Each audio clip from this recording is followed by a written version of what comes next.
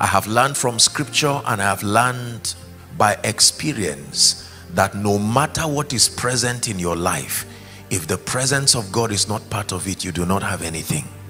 No matter what is present in your life, if the divine presence of God is not there, then you really do not have anything. Hallelujah. According to scripture, very quickly, we learn that there are 3 dimensions of God's presence revealed to men. 3 dimensions of God's presence. The first dimension of God's presence is found in Psalm 139. We'll read from verse 7 to 12. It's called his omnipresence. Psalm 139 from verse 7 to 12. It says, whither shall I go from thy spirit, or your presence, and whither shall I flee from your presence? If I ascend into the heaven, thou art there. If I make my bed in hell, behold, thou art there. We're reading to 12. If I take the wings of the morning, and I dwell in the uttermost part of the sea, even there shall your hand lead me, and your right hand shall hold me. 11. If I say, surely the darkness shall cover me, even the night shall be light up, even thy night shall be light about me. Yea, the darkness hideth not from thee, but the night shineth as the day, and the darkness and the light are both alike to you. What a God. Omnipresence, his ability to be everywhere. That is the first dimension of his presence. That presence is a life-giving factor to creation. There is no place where the influence of God cannot reach. His omnipresence. The second dimension of his presence is found in Matthew chapter 18 and verse 20. His Matthew chapter 18 and verse 20. I call it his Emmanuel dimension, God with us. It says, for where 2 or 3 are gathered together in my name, there am I in the midst of them. Where 2 or 3 are gathered, provided they are gathered in my name. They can be gathered for another agenda, they can be gathered for just some sort of sociological gathering, but if they are gathered in my name, he leaves us with an assurance, regardless the feeling, that he is there in the midst of his people. This is why we know that he's here. He's not just here because we are falling down. He's not just here because instruments are being played. He's not just here because we are feeling and shaking. The authority of scripture, the Bible declares that where 2 or 3 are gathered in his name, that he is there. But my interest for tonight and for this conference is the third dimension of his presence. It's called his Shekinah. Exodus chapter 40 from verse 34, we'll read to 38. Exodus chapter 40. Show us the ancient paths. Will you lead us along eternal highway? We want to follow the ways of Jesus. We want to enter your rest. Will you show us the ancient path? Will you lead us along eternal highway? We want to follow the footsteps of Jesus. We want to enter your rest.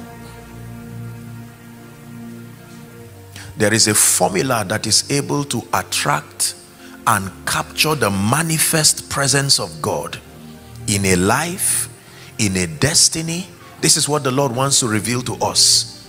That although 2 believers can be born again, but it seems as though some people have mastered the art of capturing very superior dimensions of God.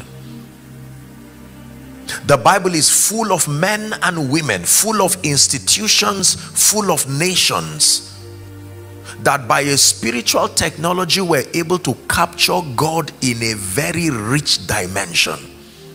Divine presence. It says, then a cloud covered the tent of the congregation. This was the tabernacle in the wilderness, and the glory of the Lord filled the tabernacle, and Moses was not able to enter into the tent of the congregation because the cloud abode thereon, and the glory of the Lord filled the tabernacle. 36. And when the cloud was taken up from over the tabernacle, the children of Israel went onward in all their journey. 37. But if the cloud were not taken up, they journeyed not till the day it was taken up. Last verse. For the cloud of the Lord was upon the tabernacle by day, and fire was on it by night, and the sight of all the house, in the sight of all the house of Israel throughout all their journey. Can you imagine that this was not a parable? Can you imagine that one day this reality actually happened on earth, that men and women were able to capture the presence of God in a very rich dimension? You know, until you have a revelation of the value of a thing, the pursuit of that thing may not be there. The energy and the impetus. Are we together now? If I tell you the value of a job to your well-being, then it will sponsor and give you the energy to want to look for one. Until we understand the value of divine presence, that the Lord walking with a man, the ability to have, to host, to attract and to retain the presence of God is the richest asset anyone can have on earth. Are we together? The manifested presence of God. The Bible is full of the privileges and the advantages that show up in the life of any individual and any people who are able to successfully host the presence of God. I will run through a few scriptures to show you the things that happen in the lives of men on account of the fact that God was with them.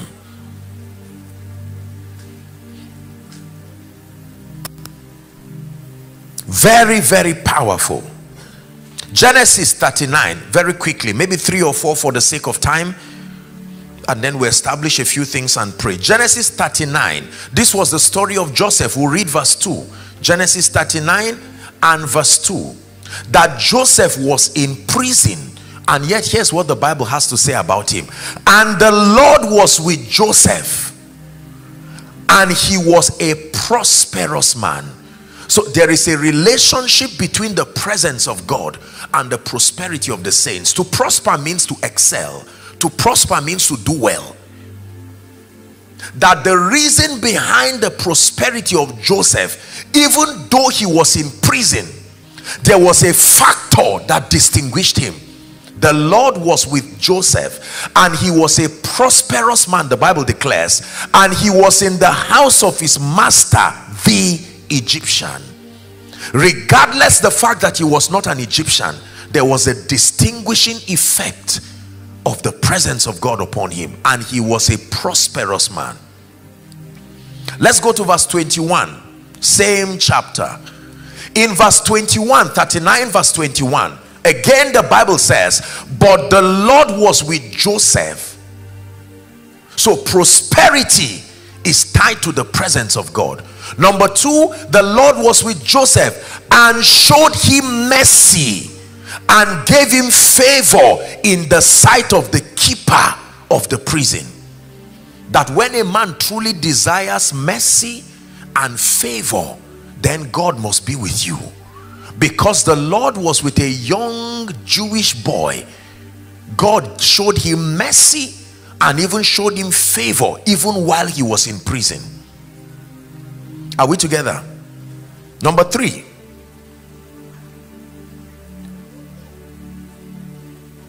Exodus chapter 33 from verse 13. I'm running through scripture to show you the value of the presence of God. Exodus 33, 13 and 14.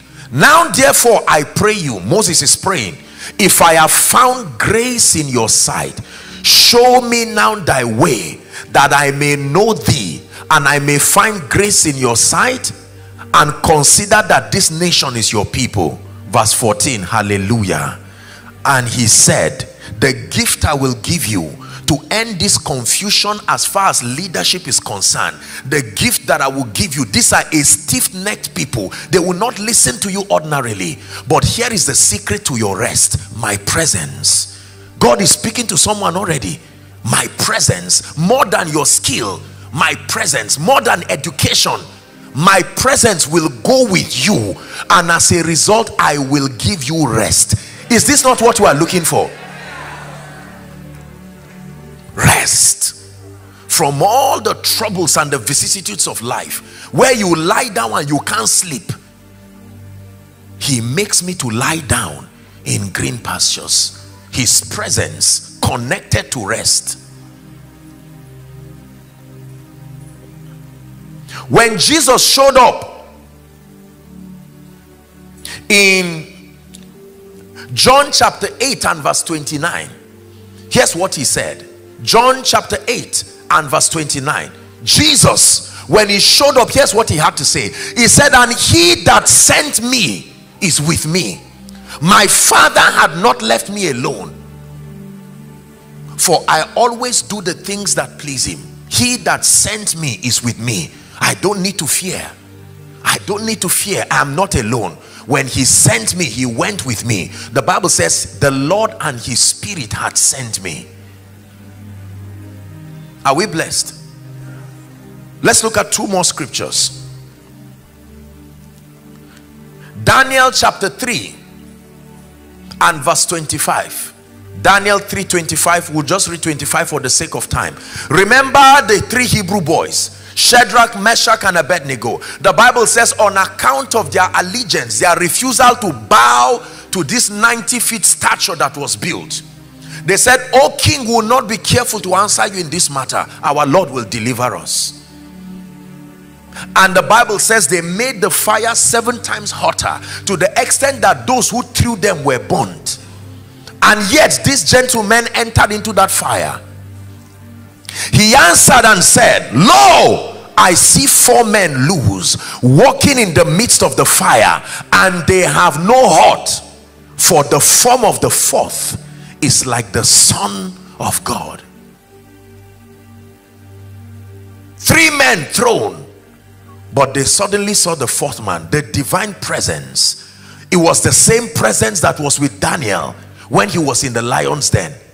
Let me tell you this: the cure for fear and the ability to pass through life and pass through challenges, and they look at you and they may never, you went through this. Yes sir, the presence of God has a system of immunity. It can cover you.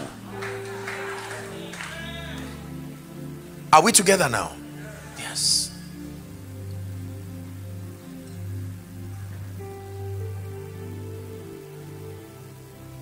Immunity. In 1 Samuel chapter 18 and verse 12, I wish I had time. 1 Samuel chapter 18 and verse 12. Do you know there is a dimension of reverence and honor that comes to the life of an individual when you carry divine presence? Read with me please, verse 12. Ready? Please read. And Saul was afraid of David. Why? Because the Lord was with him. How can a king be afraid of a young harmless teenager? What did Saul see that made him a young boy? What would David do to a king? But the Lord was with him. There is divine presence you can carry, and every devil, human and spiritual, the fear of you will come upon everyone. Is a spirit of reverence. There is an aura of reverence upon a man when you carry divine presence. Now Isaiah 43. This will be a safe landing place tonight. Isaiah 43 from verse 1 and 2. Let this be a prophecy for someone, and let it be a word of hope for someone. But now thus saith the Lord that created thee, O Jacob, he that formed thee, O Israel, fear not, for I have redeemed you. Fear not. In spite of the times that we live in, fear not. In spite of the noisome pestilences, fear not. In spite of wars and rumors of wars, fear not. In spite of the fear, what will happen to my children, fear not. For I have redeemed you, he says. I have called you, even by name, you are mine. Verse 2, when you pass through the waters, I will be with you. Just verify if I am there. Once I'm there, stop being afraid. Even if the boat is going up and down, check if Jesus is there. If you find him, even if he's sleeping in the boat, find rest. Trouble starts for you if he's not there. If you are alone, then you will be afraid.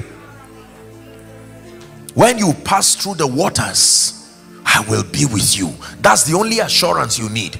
You don't need to verify if the boat is working correctly. You just be sure that I am there. When you pass through the rivers, they shall not overflow you. When you walk through fire, thou shalt not be burned, neither shall the flame kindle upon you. And the simple secret is, I am with you. I am with you. And the Lord walking with them, confirming the word with signs following. The Lord walking with them. That's the secret. Divine presence. I learned this in life and I learned this in ministry, and the presence of God became, and it still remains, my highest pursuit and my highest obsession. I assure you, the presence of God will give you what money cannot buy. The presence of God will give you what your background cannot give you. Divine presence.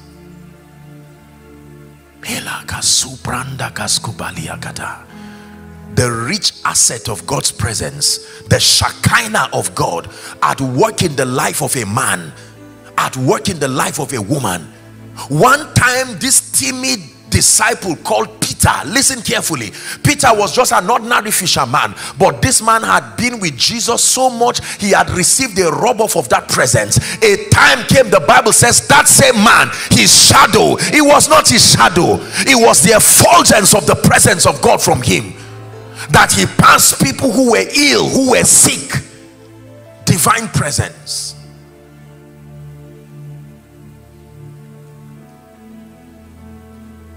The one thing that Satan will fight in the life of a believer is the presence of God. He knows what happens to you when the presence of God is not with you. The Bible says, and Cain departed from the presence of God. The psalmist knew this, and he said, cast me not away from I would give up the throne, but cast me not away from your presence. He says, and take not your spirit from me. When God walks with a man, when a man can secure divine presence, it becomes a secret to an invincible life. You will experience dimensions of victory and favor in a way that you will not imagine. When you carry divine presence, men will be compelled to help you. They will be compelled to support what you stand for. It's a charm-like sense of attraction. Even you will not be able to explain. Why are they interested in me? Presence. Let that presence come upon your business, and you will marvel and wonder what happens. Let that presence come upon your ministry. It will not just be the oratory. It's not just what you are saying, that there is a glory that is upon it. Let that presence come upon the work that you do. Was it not under the influence of that presence that a rod that had no root, yet it budded? A rod that had no root. Don't tell me you are not connected. I don't know anybody. A rod without root, it was not connected to the earth. Nothing produces until it is connected to the earth. That was the instruction. But in God's presence, the rules are there's an exemption, that a rod not connected to the earth, if you are that rod, even if you are not connected to the earth, you can still blossom, because you are under the influence of that presence. Hallelujah. the glory of his presence resting upon you, distinguishing you, bringing beauty and honor and glory to your life in a way that will marvel you. But for tonight, very quickly, I'm not just interested in marketing the presence of God alone, but I hope by the Spirit of God that God will help us to show us the protocol. There is a protocol for accessing divine presence. As important as the revelation is, if we just stop in celebrating the possibilities that come when he is there, it may not profit us. There must be a roadmap, a pathway that can lead anyone from where you are to that realm where you are able to access and attract divine presence. If you're with me, say amen. Can you pray in the Spirit in 1 minute? Lord, open my eyes to see. Open my eyes to see. Open my eyes to see. Shalakato salibrendeko shidaka hasiakata.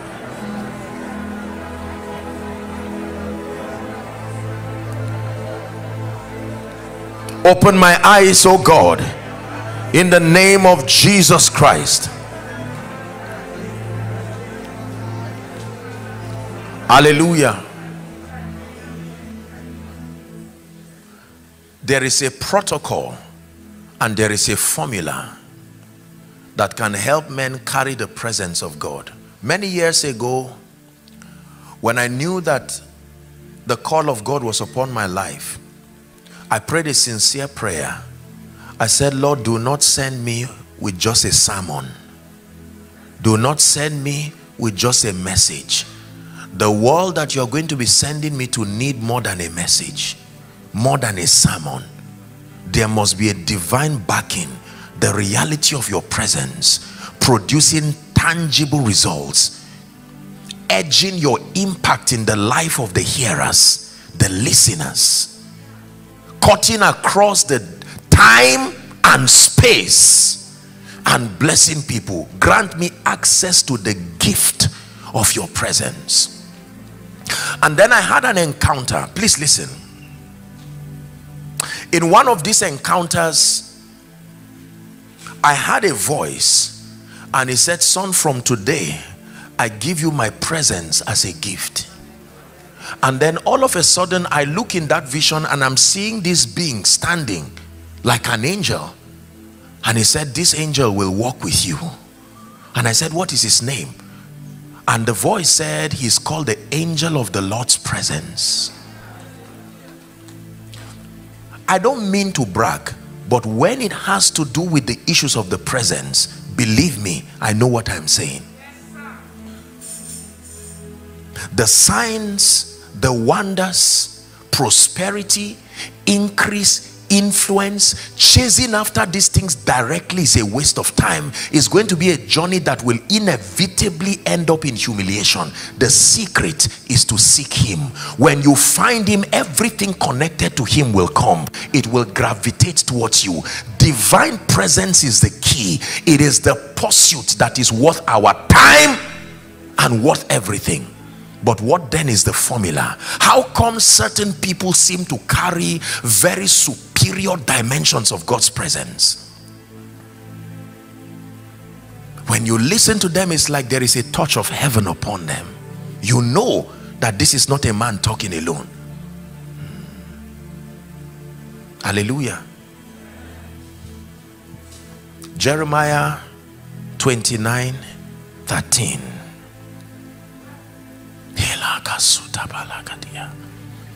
Brande seleko shapra haskabati kaliataba.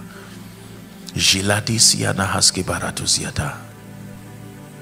The Lord is speaking to me that there are 3 people here. He's been trying to call you. His call is upon your life, but he's been trying to draw you to deeper levels of intimacy. And the Lord is saying he brought you to this meeting because it's time for you to know him in a deeper level, more than church, more than religion, more than a Sunday service. I don't know who that person is and those people, but I'm speaking to you. This is by the Spirit. The Lord is saying it's time for the distractions in your life. It's time for these distractions. Please help them. There are many distractions clamoring for your attention. But the Lord is saying that all I want is to help you know me, because when you find me, all the things that you are seeking for, that men claim to be able to give you, they can only be found in my presence. I'm under the shadow of your wings. Your influence is all over me. I am under the shadow of your wings. Your influence is all over me. I am under the shadow of your wings. Your influence is all over me. Yeah. Hi, yeah, hi, yeah, hi, yo. Hi, yeah, hi, yeah.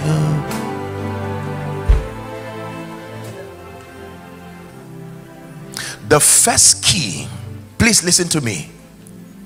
The first key, if you really want to host the manifested presence of God in your life, by the way, the issue of the manifested presence of God has nothing to do with being in ministry. It has nothing to do with being a man of God, apostle, prophet, pastor at all. The first key is an encounter that produces a hunger and a passion for God. Love. Only desperate lovers of God will be able to host this dimension of his presence. And ye shall seek me and only find me when ye seek me with all of your heart. So there is a relationship between presence and your heart. Remember the discourse between Jesus and the woman at the well, the Samaritan woman. The discussion started with the issue of water, and eventually the issue of worship came into it. Are we together now? And he said, you people worship what you do not know, for salvation is of the Jews. And then Jesus said, the hour is coming, and now is. 1 John chapter 3 and verse 18. It says, my little children, let us not love in word, empty talk, neither in tongue, but in deed and in truth. So when you say, God, I love you, he says, I'm watching. Beyond your confession, there are indices. I love you means I prioritize you. Listen carefully. I love you mean I prioritize you.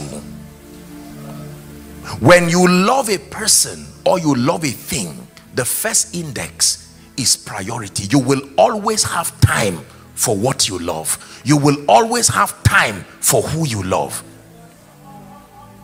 I am busy is the excuse that begins to reveal that something is wrong with the love equation. I'm busy, you know, things are no, it's not true. If you really have time, if you love a person and you love a thing, the proof is the investment of time. Are we blessed? Number two, there is no genuine love without giving.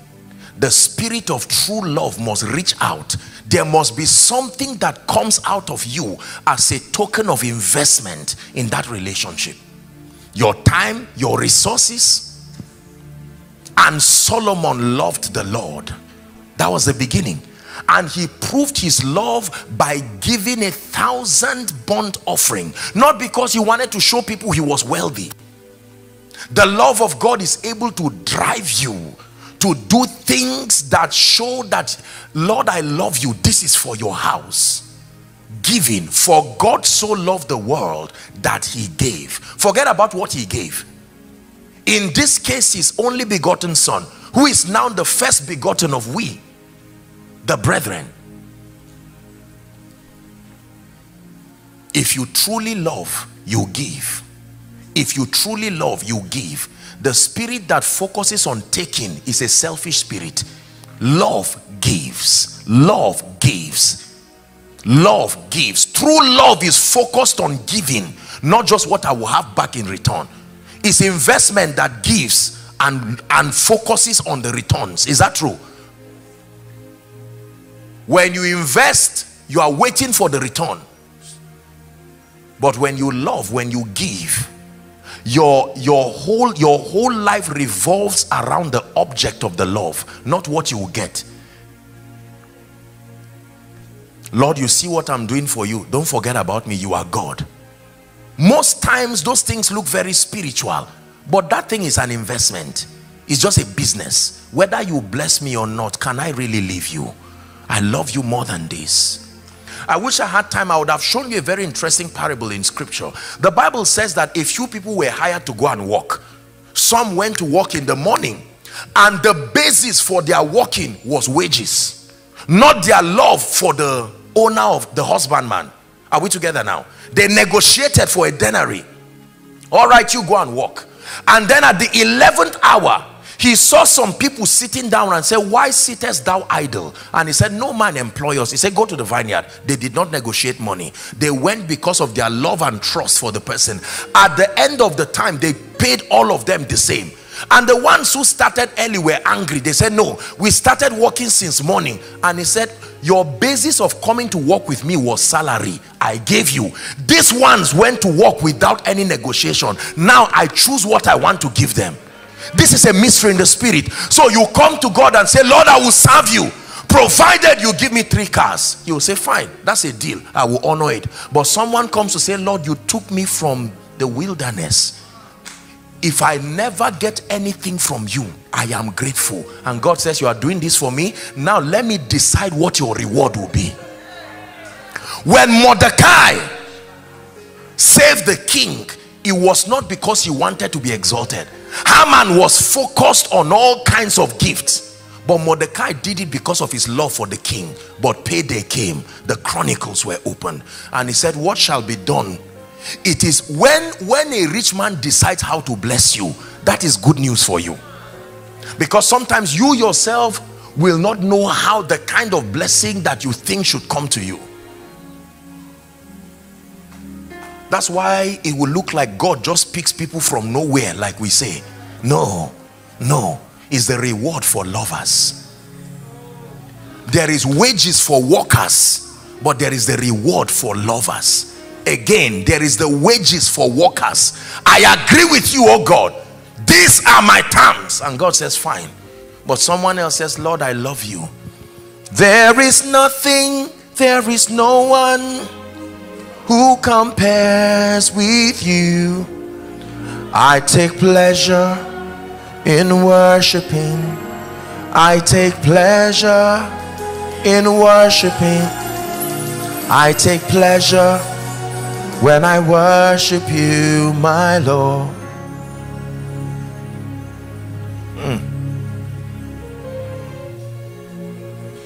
Are we together?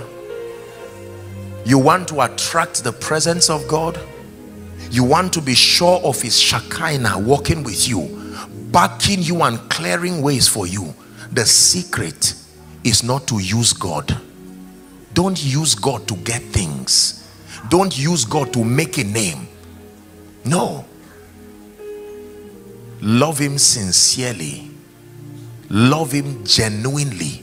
Love him truthfully. You see why I was blessed when I came in, and Pastor Nath was leading in worship, and everywhere was just saturated. But you see, as powerful as that atmosphere was, the Holy Spirit would come and scan the motives of men. He knows that men are very deceptive. So while you are crying, he looks beyond your tears and looks at your heart and finds out that there is a big jeep there that you are hoping to use that tears to get. And he will love you for the diligence to, please don't be, I hope you are not offended. Or he checks there and he finds out that there is a desperate promotion. That's what sponsored that rolling. And he says no. But he comes to someone and finds himself. Your heart reflects his face back to him. This is why I bow down. This is why I wake up in the morning. Primarily. Every time I have the privilege of talking to the Lord, I tell him, I say, Lord, you have been good to me. If you never bless me again, I still owe you my life, and I owe you everything sincerely. And this is not just some preacher's talk because I'm holding a mic. It is true. And then you step back and watch the lover of your soul. When God reveals himself as the lover of your soul, you know, the Bible says jealousy is the rage of a man. When you truly become that bride, according to scripture, the assignment of the bride is to adorn and honor and promote and honor her husband. And then when you've done so as that faithful bride, then he shows you he's a responsible husband. He does not show you he's a responsible husband by buying things. He gives you his name. He gives you access to all that he has.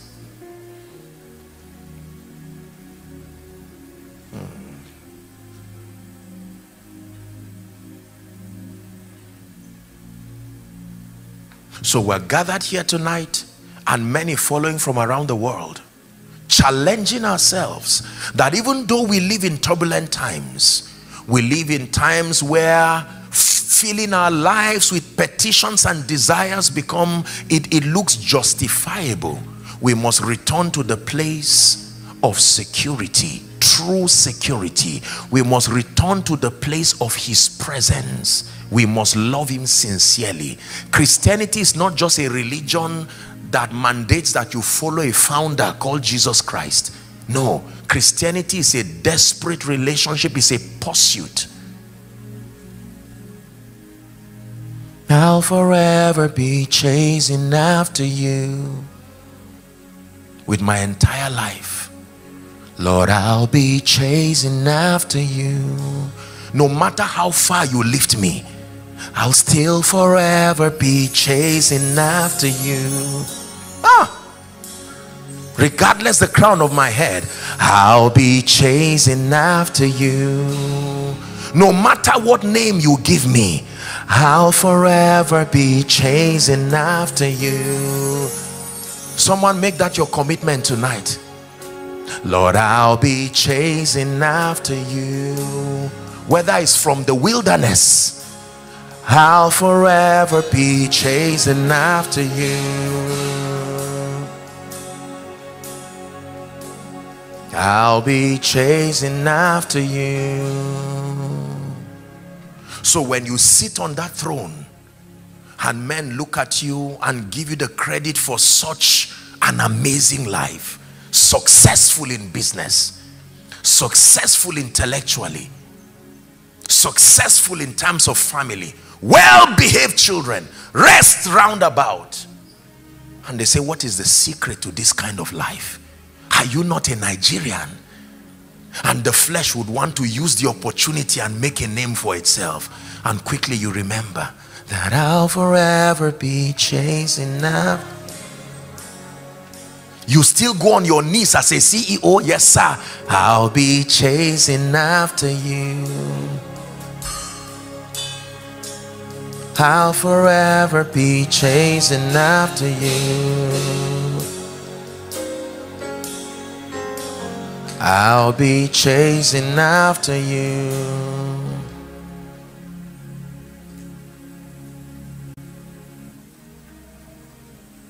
We're going to pray shortly.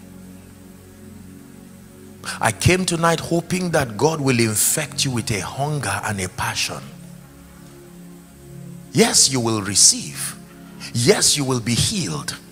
Yes, you will experience breakthroughs. I tell you, he calls those things children's bread. Children's bread. As big as it looks, he still calls it children's bread. I want to know you. I want to seek your face. I want to know you, Lord. I want to touch you. I want to hear your voice. I want to call you, Lord. More than preaching for you, I want to know you. I want to see your face. I want to know you, Lord. Would you dance with me, oh lover of my soul, to the song of all song, the songs of Solomon? Would you dance with me, oh lover of my soul, to the song of all song?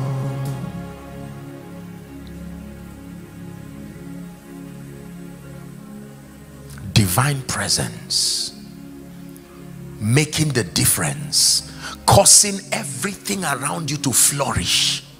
Divine presence. When the rain comes, then the plants begin to blossom and grow.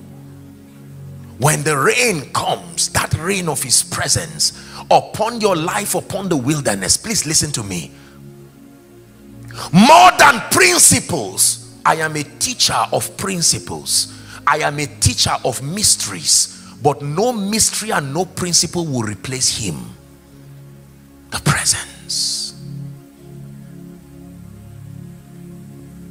If it's not in your presence, if it's not by your hands, if it's not by your spirit, don't let me have it. For everything I need is in you. It's in you. It's in you. For everything I need is in you. The Lord brought me here tonight by the grace of God to charge our hearts. I mean it when I tell you this. There are certain levels of infirmity that have been sent. I'm not even talking of COVID-19. Wicked, evil diseases that come as devourers, that come as wasters, that come as destroyers. There is no amount of drug supplement on its own that can drive spirits. It can correct body parts, it can help the body function well, but there are spirits that only the presence of God can drive away. Divine presence will profit you all wise. There are arrows that fly by day. You wake up in the morning in peace and return with trouble you have no business. Conclusions made in the realm of the spirit where you did not participate, but you become a victim of it. The presence of God becomes like a shield. Shala katoskiapa. Enchantments against you, against your children, that this woman will not live past 2023, and while all that rubbish is going on, you don't need to know, you don't need any dream revealing anything. Let the presence shield you. You will walk in the presence of your enemies as though it did not exist. There is an immunity.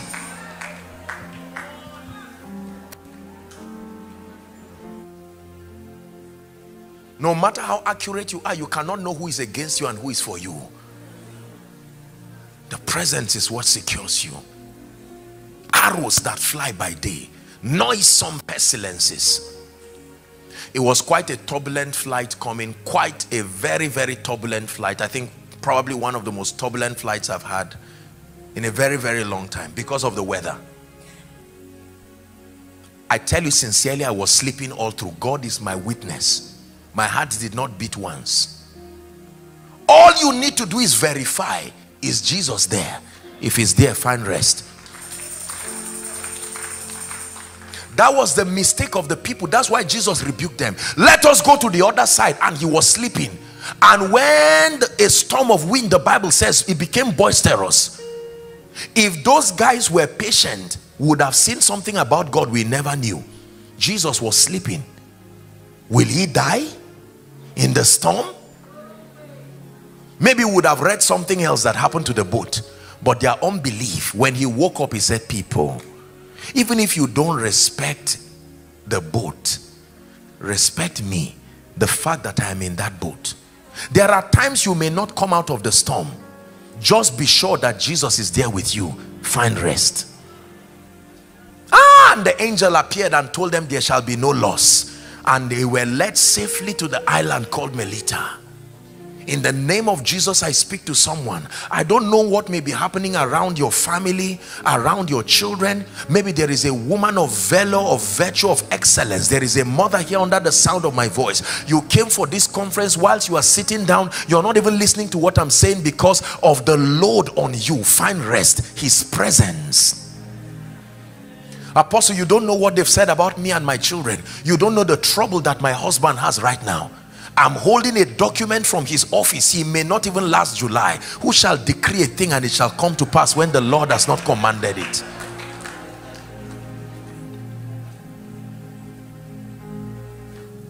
I believe him. Divine presence. When he holds you, when he is there, you can find rest. Apostle, I lost a lot of money through the pandemic. My shop, my business, right now I don't even know. There are kidnappings everywhere. I'm not even sure what school to send my children again because I don't know where is safe. In truth, you may not have the kind of safety you desire. Territorially speaking, the only place of safety right now is the ark. That ark. When he beckoned on them to enter that ark, the rains came and yet there was safety. Can I tell you this? I say it with every sense of respect and every sense of responsibility. No matter how responsible a parent is, there is only so much you can do to protect your children in the times that we live now. You can send your child to school. You can take care of that person, but your child is a free moral agent. He can still turn and become something that you may not like. But if you secure them with that divine presence, you can go to bed no matter what you hear.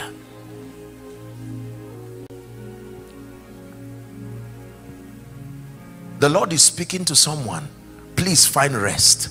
You are already having high blood pressure because of all kinds of worries. What will happen? What will happen? He says, which of you by worrying can add a cubit to his hair?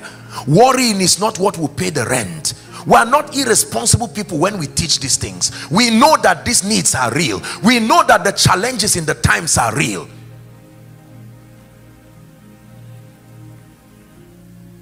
In the cross, be my glory ever, till my raptured soul shall find rest beyond the river. The keeper of Israel does not sleep. He does not slumber. He's watching over you, watching over your family, watching over all that concerns you, more than you can even watch yourself. Find rest. Please prophesy to yourself, my soul, find rest.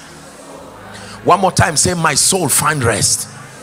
Yes, over the financial issues, over your children, over your ministry, find rest. Let his divine presence give you rest. You know, let me tell you this. Tomorrow, hopefully, we're going to look at those aspects. When the presence of God, if you can capture the presence of God, there are many things that you need that you do not know.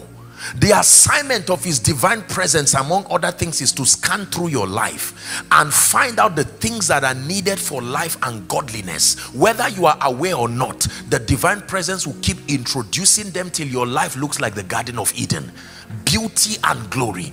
You may not even know that you need certain things because we see in part and we prophesy in part. You may be focusing on the things you feel are the ones that move you forward, but when his divine presence comes, it's like a scanner. Oh, this person does not have enough joy. This person, I see there is a threat to his long life. I see there is a threat to this, and his divine presence begins to make all these things available. You will find things in your life you did not remember praying for. How did they come? And God said, when you invited me, you also invited those things.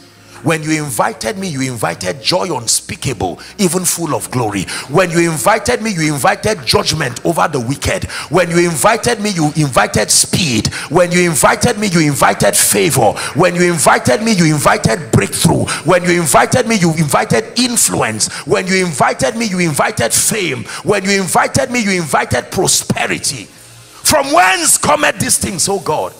And he says, they come with me. You seek them individually, you may find them with side effects of the loss of your spiritual fire, side effects of your passion for God, side effects of valuable relationships. But when you seek him, you find everything. Is that not a good bargain?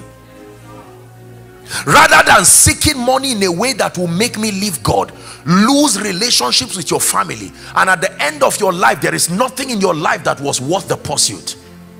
I rather seek him truly with all my heart, love him truly with all my being, follow hard after him more than what this life can bring. And then in that hunger and in that pursuit, loving him sincerely, you attract divine presence. John 14:21. Let me introduce the next point and then we'll pray. John chapter 14, the second key. You want the manifested presence of God in your life. He that hath my commandments and keepeth them, not just is aware of them, and keepeth them, he it is that loveth me, and he that loveth me so shall be loved of my Father, and I will love him and will manifest myself to him. Is it there in your Bible? Will manifest myself to him. Why? Because he keeps my commands. Let me tell you this. Truly, God invests superior dimensions of his presence in the lives of those who truly seek to obey him. The passion to please God is a secret of attracting, retaining, securing his presence. That all about your life is what brings glory to him. Glory to him. Hallelujah. Everything about your life seeks to bring him glory. You don't have your own agenda. For your glory, I will do anything just to see you, to behold you as my King. I want to be where you are. Gotta be where you are. Wanna be where you are. Gotta be where you are. Whilst you're sitting, I'd like you to pray. Just 2 prayers for the night. I'd like you to cry before the God of your salvation. Lord, everything that has stolen my heart away from you in this conference, I pray a restoration of my love and my fire. Please pray. We're wrapping up. You're talking to the Lord of glory, the King of your life. Is someone praying? Let this be from the depth of your heart. Please pray. We're done for tonight. Pray.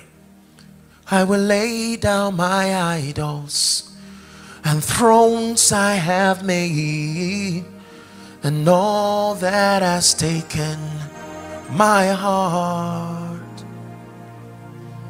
I will lay down my idols. You're praying. The thrones I have made, and everything that has taken my heart. Sing, Lord, I will bow. Lord, I will bow to you. To no other God but you, Lord. Are you praying? Lord, I will worship you.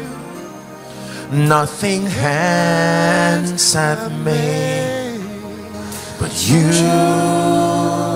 Lord. Please pray. Take my heart and mold it. Take my mind, transform it. Take my will, conform it to yours, oh Lord, to yours. We're praying. To yours, oh Lord.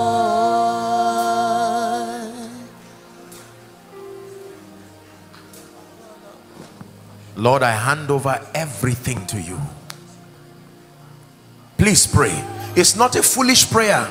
We just have 2 or 3 minutes, but let this conference be a rich one. I love you with all my heart. Nothing and no one sustains the ability to take your place.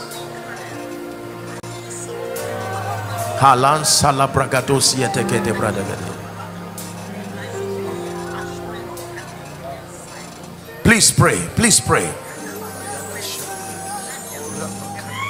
Carry me, oh. Carry me, oh. Holy Spirit, carry me, oh. Carry me to the place of prayer. Carry me, oh. Carry me to the place of hunger. Carry me, oh. Carry me, oh. Holy Spirit, carry me, oh. Carry me, oh. Holy Spirit, carry me, oh.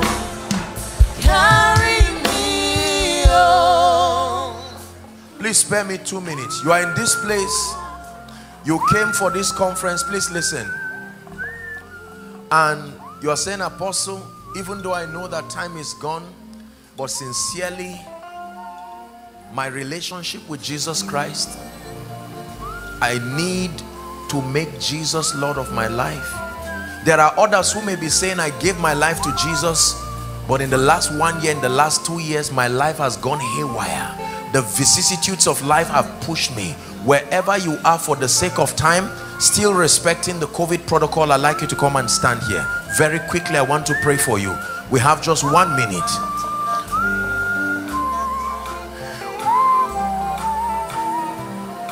Holy Spirit, carry me. While they are coming, please listen. We are going to pray for ourselves. Every mother here, this is a women conference, so please permit my bias for the mothers. You're going to pray for your husband and pray for your children. Lord, they become seekers of divine presence. Is someone praying? I will never be the mother of an armed robber.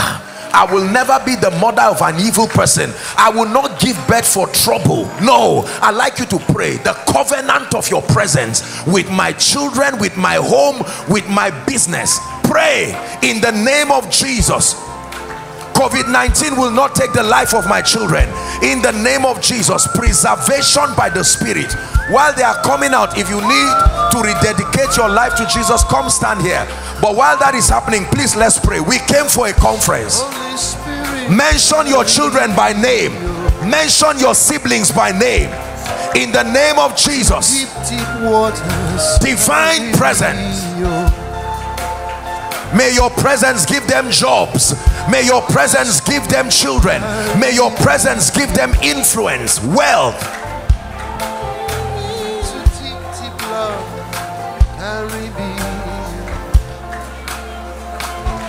Hallelujah.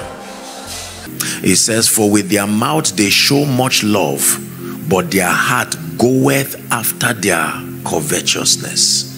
I love you.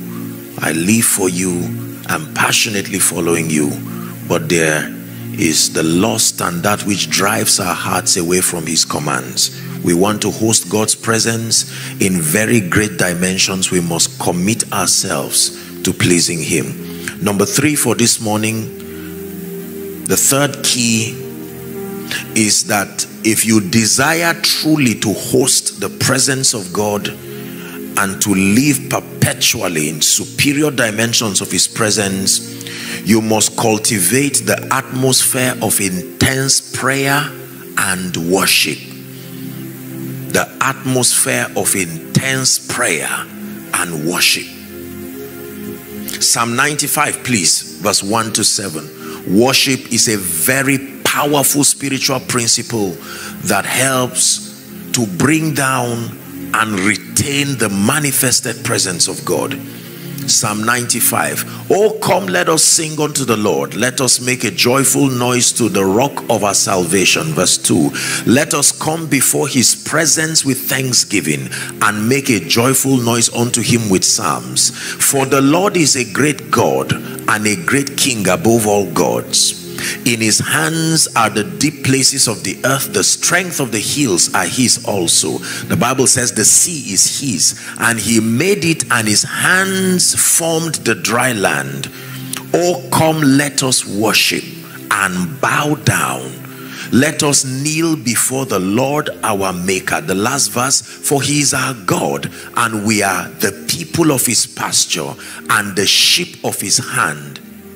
Today, if you will hear his voice, you know, Jesus made, I think it was Paul that made that reference. If you hear his voice, harden not your heart, and so on and so forth. But the idea is that you will never truly be able to host the presence of God until you are a worshiper indeed. First with your life, and then the art of worship, you invest time. You see, let me tell you something about worship. What this gentleman is playing, for instance, it just looks like sounds.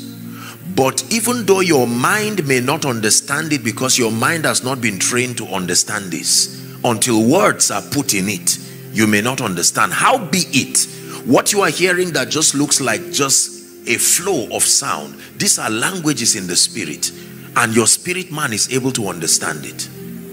Just like tongues, when you pray in tongues, your mind is unfruitful. However, your spirit is edified.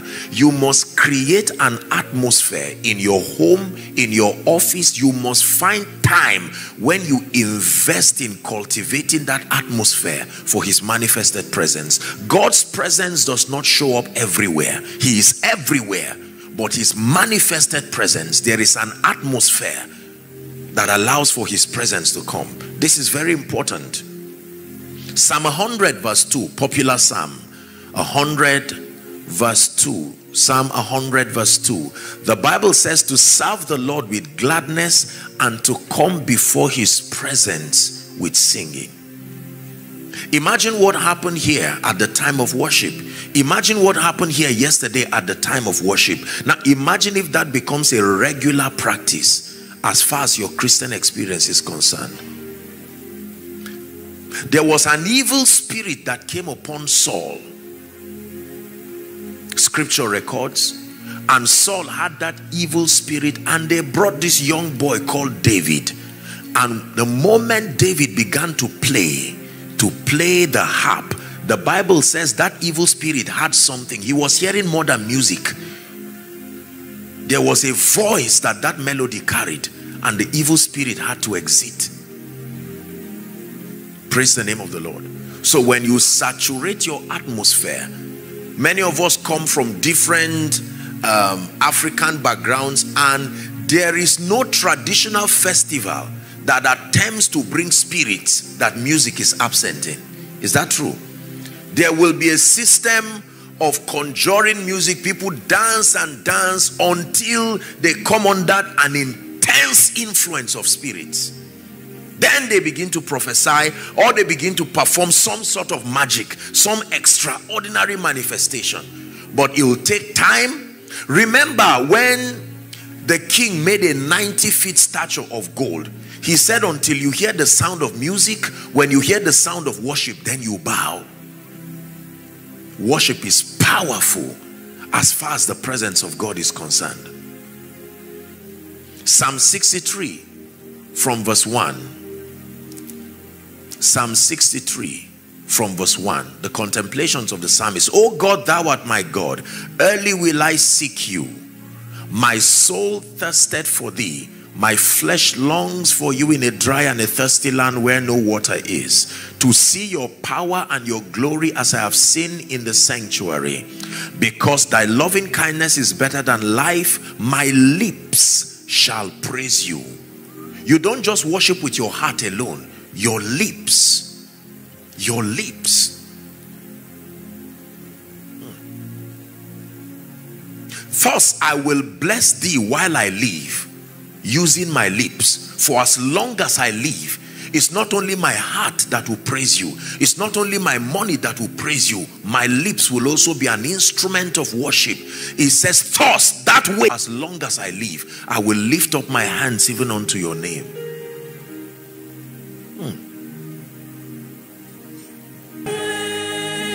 So you wake up in the morning, and the first thing you hear is not all the noise around the world that in 5 minutes can dampen your faith, and you say, God, are you still alive? Imagine waking up to such worship.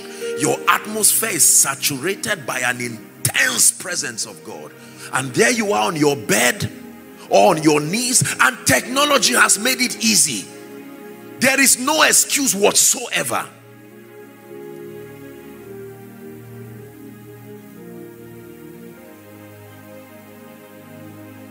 And you just soak in that glory. Worship is playing like this. Father, this is just to tell you I am grateful.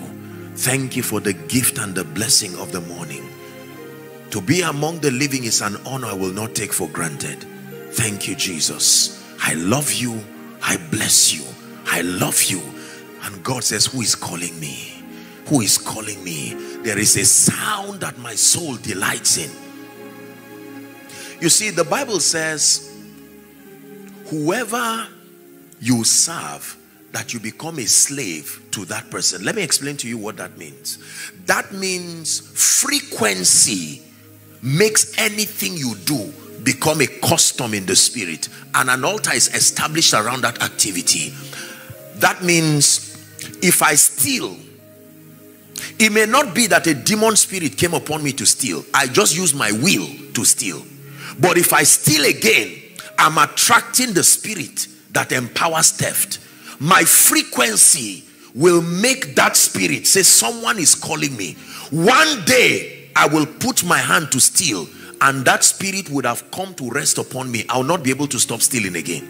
Are you seeing how it is? The same way with prayer. You may go to pray, you don't feel empowered, but you continue doing it. Your frequency is attracting the dimension of the Holy Spirit, that is the spirit of prayer and supplication. One day you will go to the place of prayer. It will no longer be you again. From that day you will not be able to stop again. It will become like an initiation. Frequency of activity builds a spiritual altar around that activity, and the spirit mandated to empower that activity will certainly come to you. It's a spiritual principle. It's more than a habit. So when you get up in the morning, Lord, I love you. I love. This is your morning. I love your presence. I love your presence. By the next morning, you will be surprised that almost at the same time, because you have shown the Holy Ghost that I have prepared this time for you, I've invested it. He will come to honor it. He will wake you up. No matter how tired you are, he will impart strength. The first few days you say, do I have this strength? You may not be able to sing, but let the worship play. You are attracting that dimension of the Holy Spirit. A time will come in your life, even if you sleep by 4, if it is 4:30, he will wake you, and there will be strength. One revelation that will come from that 30 minutes encounter can be the next 10 years of your business, the next 20 years of your business. You are just worshiping him, and he will come and he will tell you, look, ABC is not profitable for your growth. This is the strategy. This is the way. his presence. Worship is powerful. We must invest time. In truth, the average believer has the resources and the opportunity to create that atmosphere of worship if you are interested in. Are we together? A person in experience eventually met the Lord.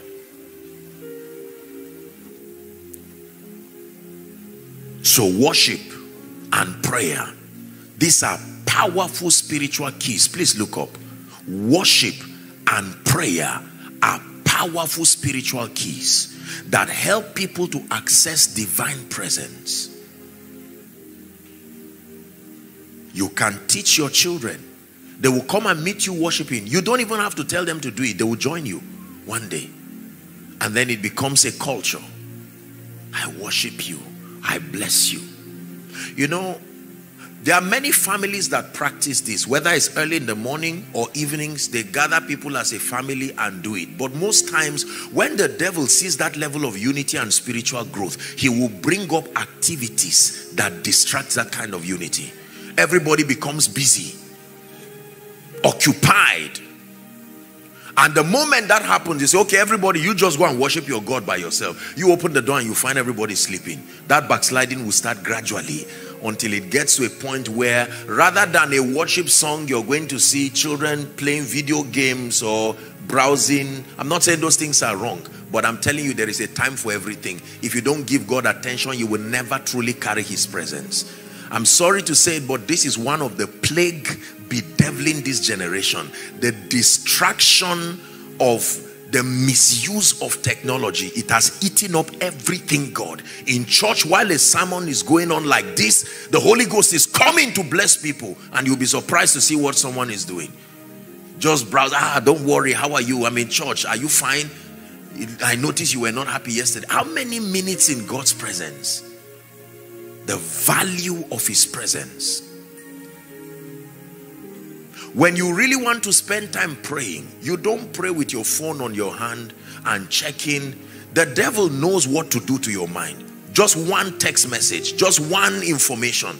I thought the alert entered. What is this reversal for? That prayer has stopped now. You see, you must shut everything and say, Lord, this is me and this is you. I have come. If you do not lift me, I cannot be lifted. If you do not bless me, I cannot be blessed. I know that I have myriads of issues, but I'm not here to come and make a lot of noise. I am here for you. And he says, you love me that much? You honor me that much? Then it's time to lift you to a new dimension. We must trust God for grace in the name of Jesus from this conference to create the atmosphere for his presence. Are we together? Yes, we can challenge ourselves. Find people. There are great worship people in this church. They can put a compendium of worship songs, powerful worship songs. You can have them in a flash, have them in your device, and you just play. Technology has made that there is no excuse. The remote can be with you while you're lying down. So there's no, you can wake up, struggle for 15 minutes, eventually you are up, and then you can pray. I'm not telling you what I don't do. This is my life. Sincerely. Sincerely. Sincerely. You can fake power, but you cannot fake genuine relationship with God. You cannot fake genuine presence. No. And when you stand on stage and call him names that you are not used to calling him in the secret, it will be clear to the listeners that you are just pretending. Oh Lord, you are Alpha, you are Omega. It sounds strange. There is no frequency in the usage of that name. There is no genuine connection. Are we blessed? So, love and passion and hunger for God, a committal to pleasing him through obedience, and then number 3, the atmosphere of prayer and worship. I love you, Lord, and I lift my voice to worship you. Oh, my soul, rejoice. Take joy, my King. This is not a special number. In what you hear, and let it be a sweet, sweet sound. Listen, we're wrapping up. While you are there worshiping, God is waking somebody and say, have you forgotten this person?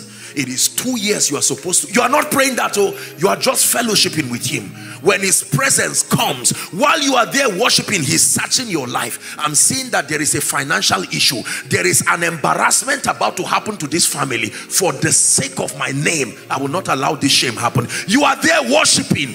I'm telling you, this is how it works.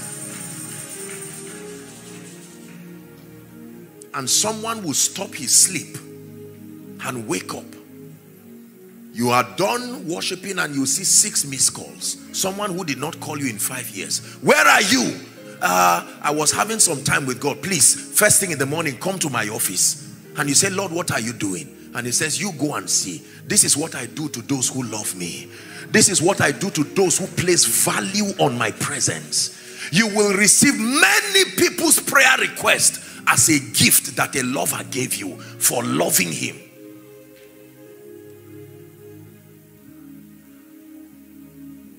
Whilst you're worshiping, that pain, sometimes you can be worshiping with a medical report in front of you. Lord, can the dead praise you? This is a medical report that is threatening this relationship that has been for 35 years. 35 years of worship every day. Now there is a report of cancer. Now there is a report of some kind of thing.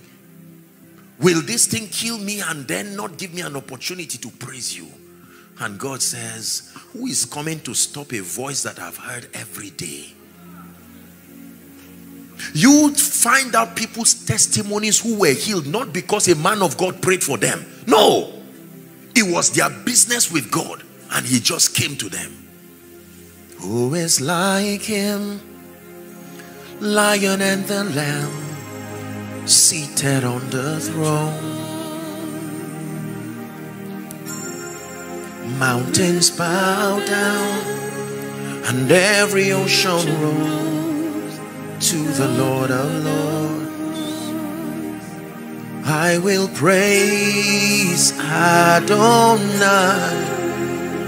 Listen, from the rising of the sun till the end of every day, praise Adonai. All the nations of the earth, all the angels and the saints sing praise. There was a time I locked myself and I prayed and worshiped the Lord for 72 hours. My eyes did not see the sun. I did not come out. I was not asking for, oh God, do this now. I remember a vow that God made to me after that time that is still speaking till tomorrow. I'm not saying you have to do it that way.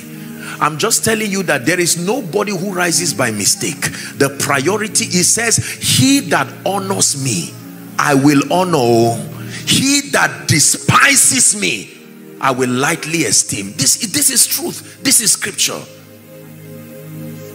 Last song and we're done with this morning service. You're all I want. Can you stand on your feet? You're all I've ever needed. You're all I want.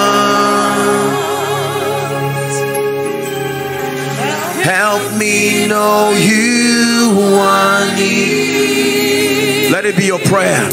Oh, you're all I want.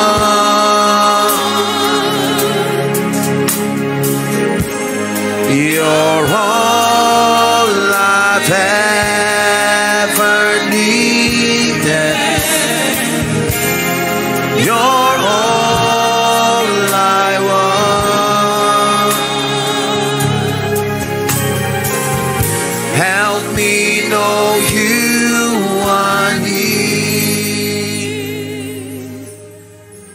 Last year at this conference, I spoke about the book of Esther, and I revealed a very deep mystery that I want to use to finish this first service. The difference between Vashti and Esther was that one was focused on the agenda of the king, the other was focused on her agenda. Vashti was using royalty to enthrone herself, and when the king sent for her, she forgot she was only queen because she married a king. It was not her that made him queen. It was marriage to a king that made her to be called queen. Oh king, don't send for me, I have my own empire. And the king said, the elders came to advise the king. He said, if you don't drive this woman out of your palace, all our wives will start doing the same thing. Esther was almost making that mistake. And Mordecai said, Madam, remember someone was dethroned for you to sit there. If you really want to continue reigning as queen, focus on the king. Oh bride of Christ, hear me. The secret to remain seated, oh Esther, is to not make the mistake of Vashti. Vashti was using the king to satisfy her need. And one day she woke up and found out that the crown of royalty was no longer on her head. But let me tell you this, it was worship and consecrated attention on the king that brought Haman down, lifted Mordecai also. There is power when you forget yourself and focus on him. It's not irresponsibility, it is trust. It is proof that you know that he's not irresponsible, both as God and as your husband.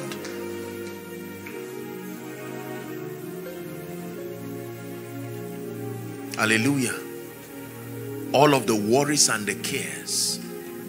If you are to pray and everything you are saying is, Lord, you see this issue of a job, you see this issue of this, but I'm not here to complain about my many struggles. By your spirit and your grace, listen, I'm confident you'll solve them, but I'm here to say I love you. I'm here to say I adore you. I'm here to say I love you. I love to love you more. We're wrapping up. Do you know there are some times that you just play these worship songs and you fall asleep, and in the realm of the spirit you keep hearing them? Your spirit man is alive, and this time around you are not only hearing them, you are acting, you are living in the reality of what you are hearing, and you will have deep encounters. You will wake up under intense dimensions of God's presence. You will carry anointings, you will carry graces. You just wake up and know something happened to me. The person who went to bed is not the person who has woken up. Favor is upon my life. It was a song that was about favor. It was a song about his presence.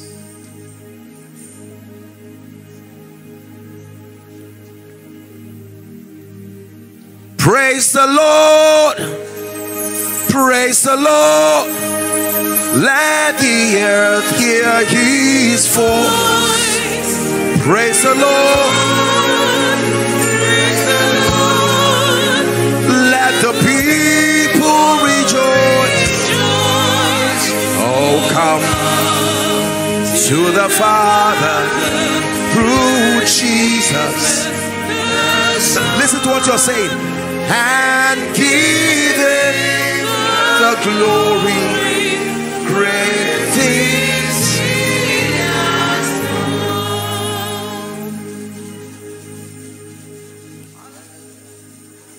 2 prayer points and we're done in this morning service. We just have about 3 minutes. Prayer point number 1. Lord, restore my hunger and my love for you. Restore it. Please pray. I'd like us to join our mothers, Join our aunties, join our sisters in prayer. Restore. Lord, when I was a teenager, there was a way I walked with you. When I was a young adult, there was a way I walked with you. I don't know what has distracted me out of that formula, that pattern. Restore me back, oh God. In the name of Jesus. Someone is praying.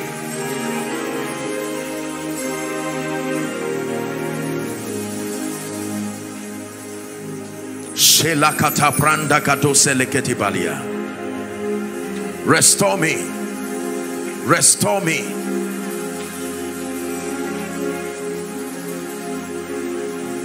Restore me.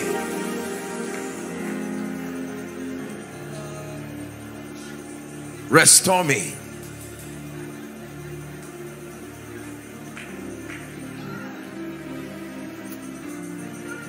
I'm coming back to the heart of worship, when it's all about you. It's all about you, Jesus. I'm sorry, Lord, for the things I've made. When it's all about you, it's all about you, Jesus. Jesus, be the center of my life. That's my prayer, Lord. Jesus, be the center of my life. From beginning to the end, it will always be, it's always been you, Jesus. Oh, Jesus, nothing else matters. Nothing in this world will do.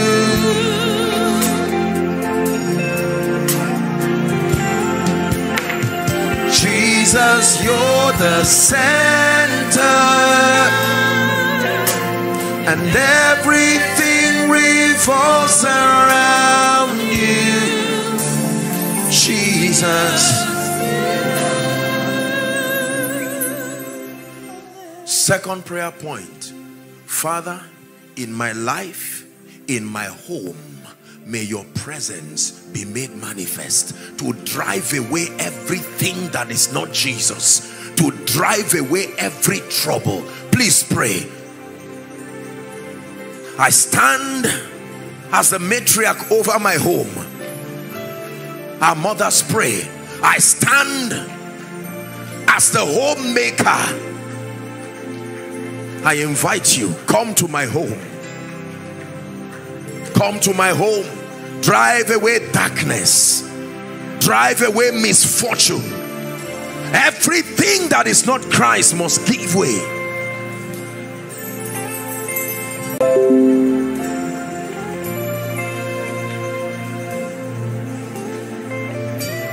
Hallelujah. God is not only love, God is light.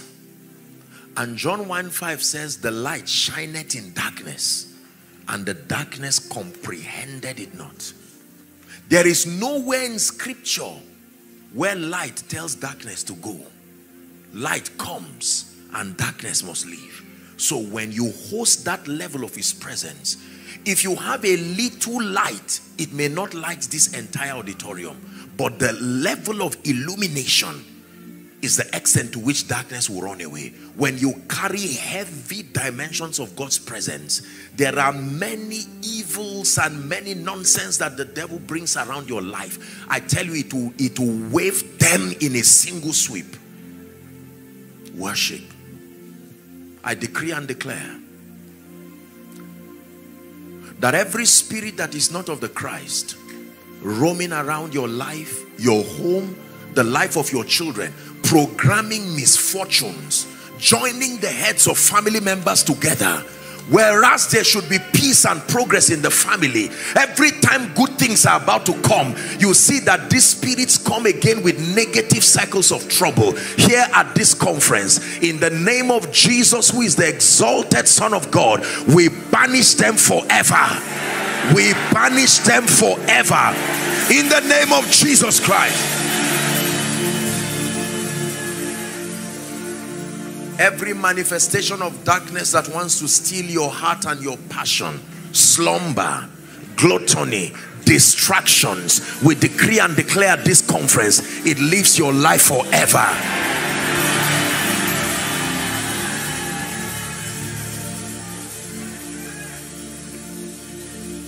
And I pray for you finally, in the name that is above all names,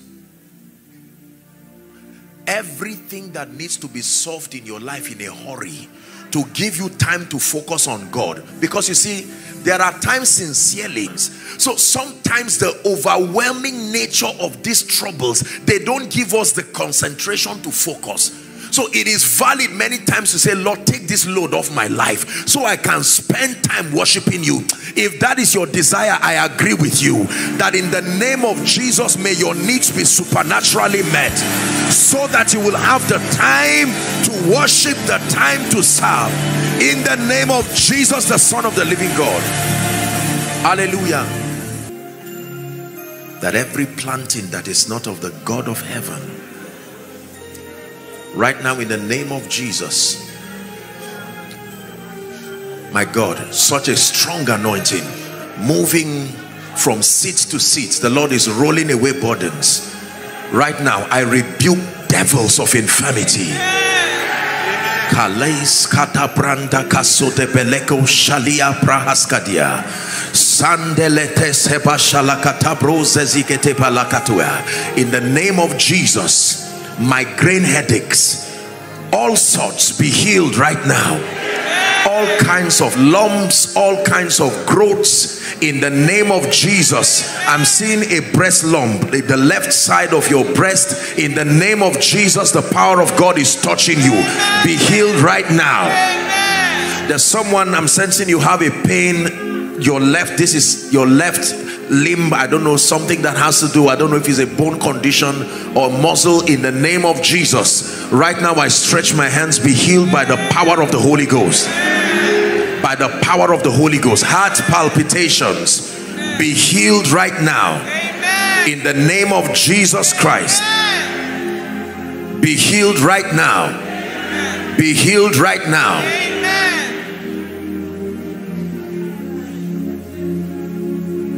There's someone, I don't know if it's that, I'm not a doctor, but you are always having insufficient blood in your body. In fact, one time they had to transfuse blood. It's like you don't have enough blood. It's like there's something that just keeps taking away the blood in your body. A miracle is happening to you right now. In the name of Jesus Christ. In the name of Jesus Christ. By the power of the Holy Spirit. There is a pattern of sickness. This is not just one person, it's like everyone in the family. Recurrent sicknesses. Mother has it, children have it. In the name of Jesus, I break cycles. I break cycles. Demonic patterns. In the name of Jesus Christ. Praise the Lord. Please, can we have the prayer requests? Please, everyone, I want you to be, just help her. Thank you. Please, I'd like you to be very spiritual and sensitive. We're here for just a few minutes, but it can be a defining moment in our lives. If you're yet to submit your own, please just wave it. You don't have to come up, just wave it. Please, let's have a few ushers, just help us. If there are overflows, you can. Those online, don't worry, you can connect by faith.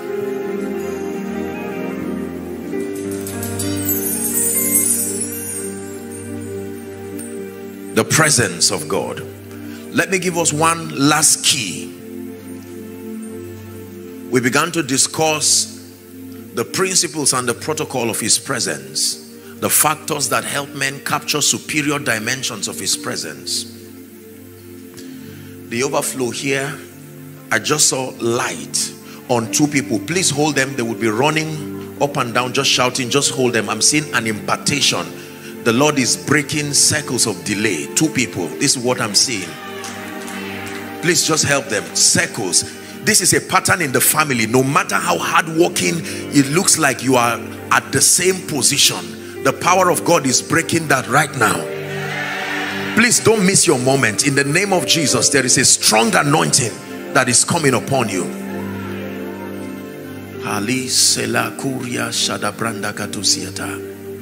Help them. When the power of God will come on them, you just hold them so that they don't have to injure themselves.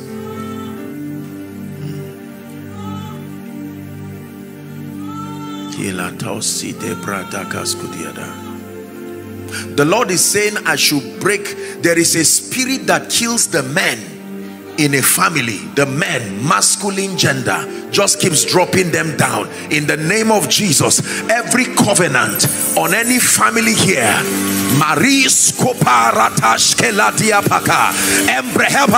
the name of Jesus, I break that covenant by the power that is in the name of Jesus. Oh death, where is your sting? Oh grave, where is your victory? The spirit that kills men in this family, I come against you now in the name of Jesus Christ. Let's sit down. Oh shadow, you won't light up. Mountain, you won't climb up. Coming after me. No wall you won't kick down. Lie you won't tear down. Coming after me. We said the first key was love and passion for God. You must love God beyond your necessary food.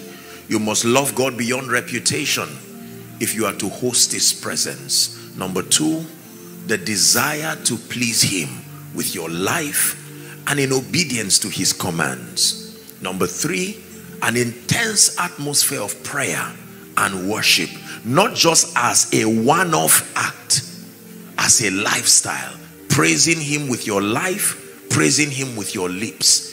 And the last key that controls the manifestation of the presence of God in the life of a man is a mystery called sacrifice. Psalm 50 verse 5.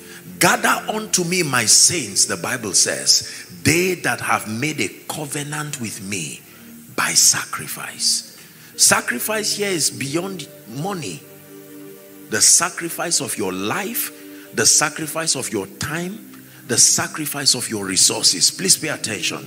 You will never be able to host certain levels of God's presence until your life becomes an embodiment of sacrifice. One scripture and then we'll pray. 1 Kings 18 from verse 17. 1 Kings 18 from verse 17. Please pay attention.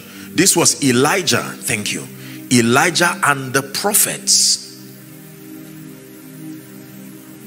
Elijah and the prophets at Mount Carmel. And it came to pass when Ahab saw Elijah that Ahab said unto him, art thou he that troubleth Israel? And he answered, I have not troubled Israel, but thou and thy father's house, in that ye have forsaken the commandments of the Lord. Next verse. And thou hast followed Baal. Now therefore send and gather me all Israel unto Mount Carmel. And the prophets of Baal 450, and the prophets of all of those people at Jezebel's table. Verse 20.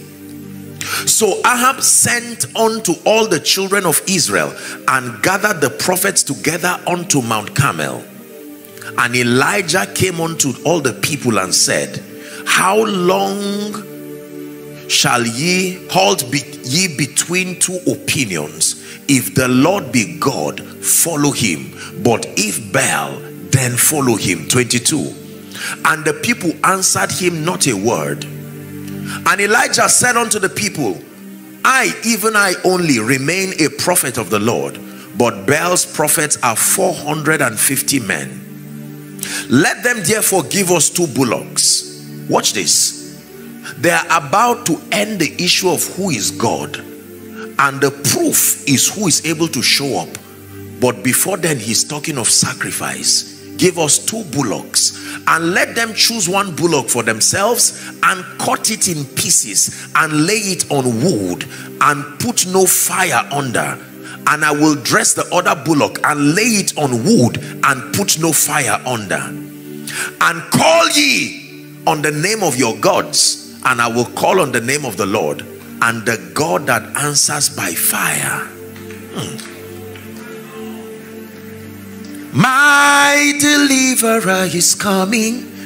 My deliverer is standing by. Your deliverer is coming. Your deliverer is standing by. The God that answers by fire, let that God be God. 25. Now watch what happened.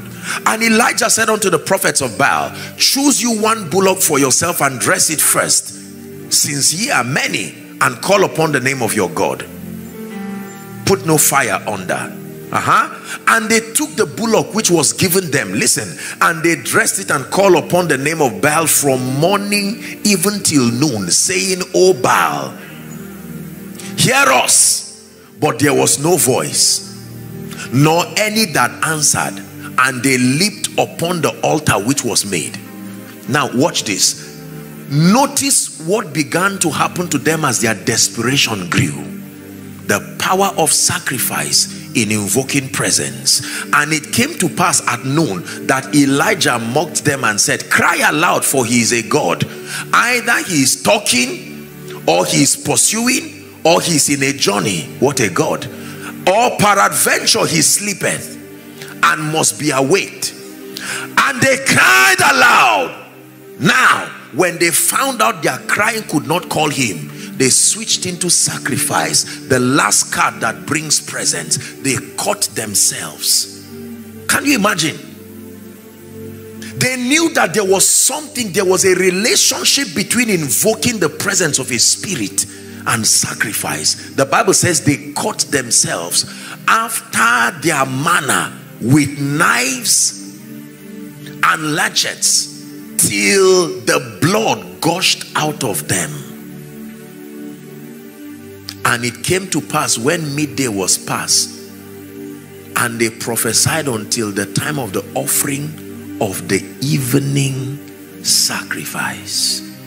Elijah is about to call God, but he knew there was a timing, the time of the evening sacrifice. There was no voice, there was nothing. Next verse. And Elijah said unto the people, now you come near unto me. They came near, and he repaired the altar of the Lord. Next verse.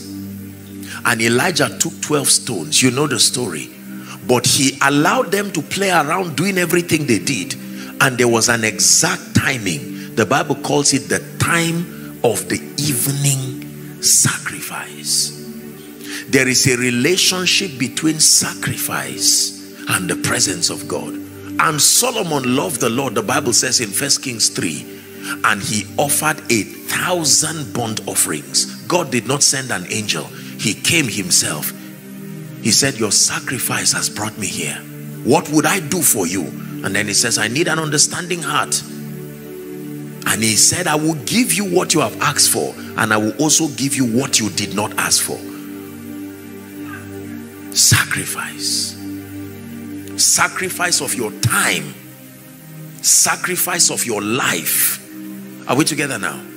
Romans chapter 12 and verse 1 says, I beseech thee, brethren, by the mercies of God, that ye offer your bodies a living sacrifice. A sacrifice yet is not dead. He calls it a living sacrifice, holy and acceptable unto God, and he calls it your reasonable act of service. Some versions will say your act of worship. When your life becomes a sacrifice,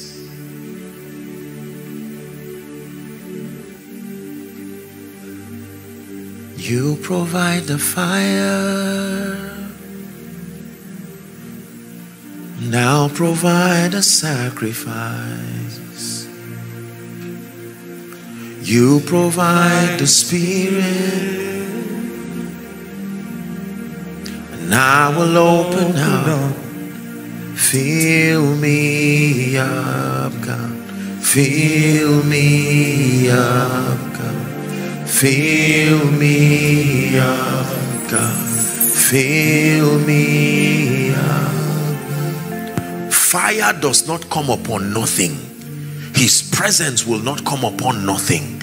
You must become that living sacrifice. You want to carry his presence, you must become a sacrifice. Your entire life, not just your hand, not just your songs, sacrifice of your resources. This is for you, oh God. There is nothing I cannot give you. Sacrifice of your time. You own my life and you own the times therein. Please listen to me. When you commit to a life of sacrifice, in fact, we know this instinctively and by experience, that everything of value comes at a cost. There is nothing that is of value that is free or cheap. Even if it is free to you, it was only paid by someone who is not you.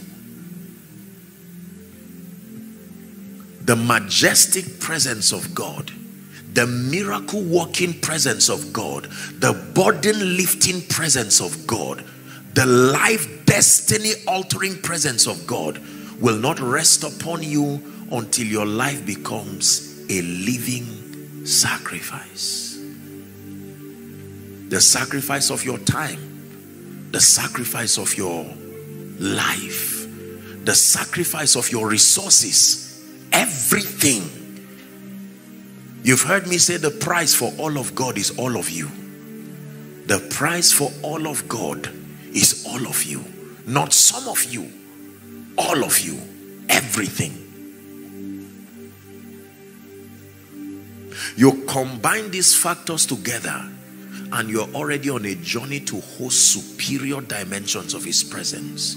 Your love for God, your committal to please him, an atmosphere of prayer and worship, and then a life of sacrifice. Sacrifice to see kingdom come. Your resources, your life, your times. It's impossible to follow this protocol and not carry divine presence.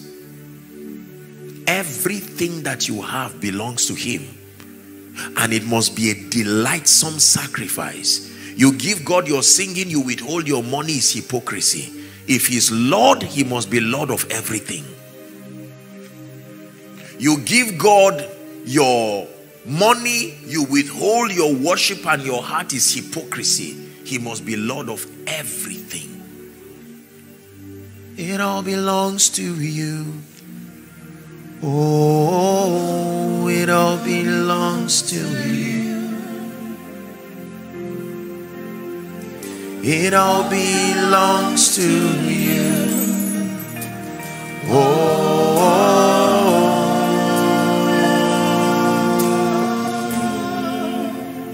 hallelujah.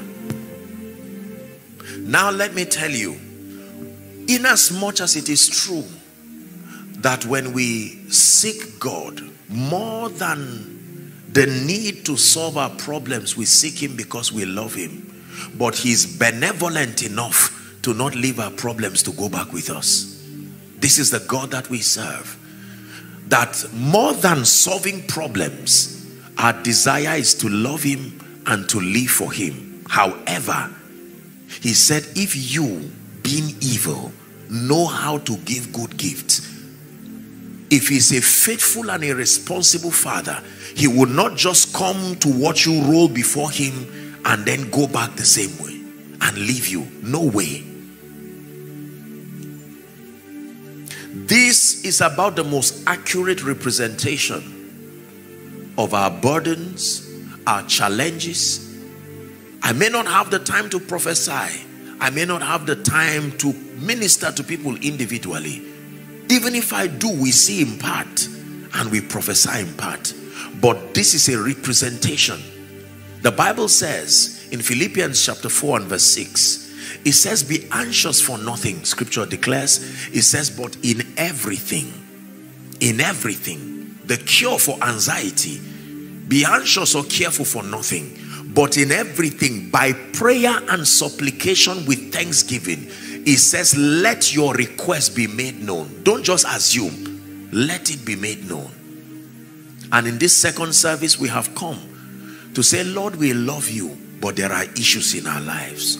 Lord, we love you, but we live in times that require your power.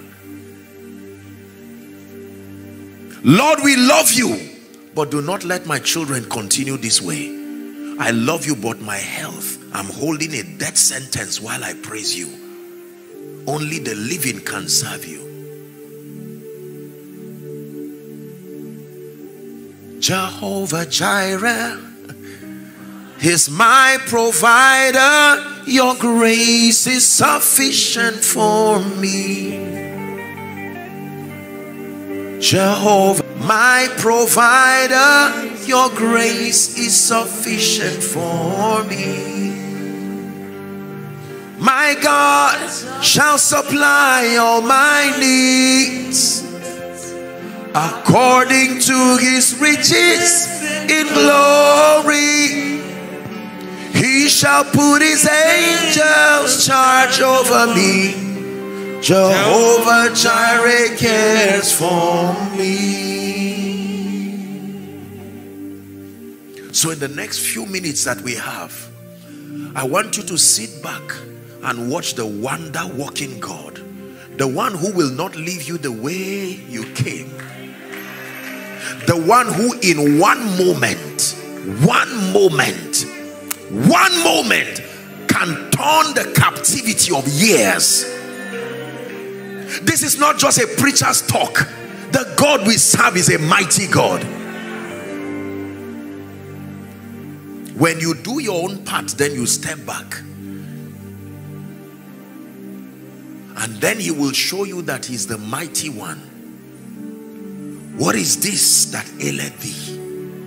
Lord, years of pain, a medical report that will not bow to your name. See, the woman with the alabaster box was not just breaking. She did not just break a box of spikenard, a year's wages. No, she took all her shame and put it in that alabaster box.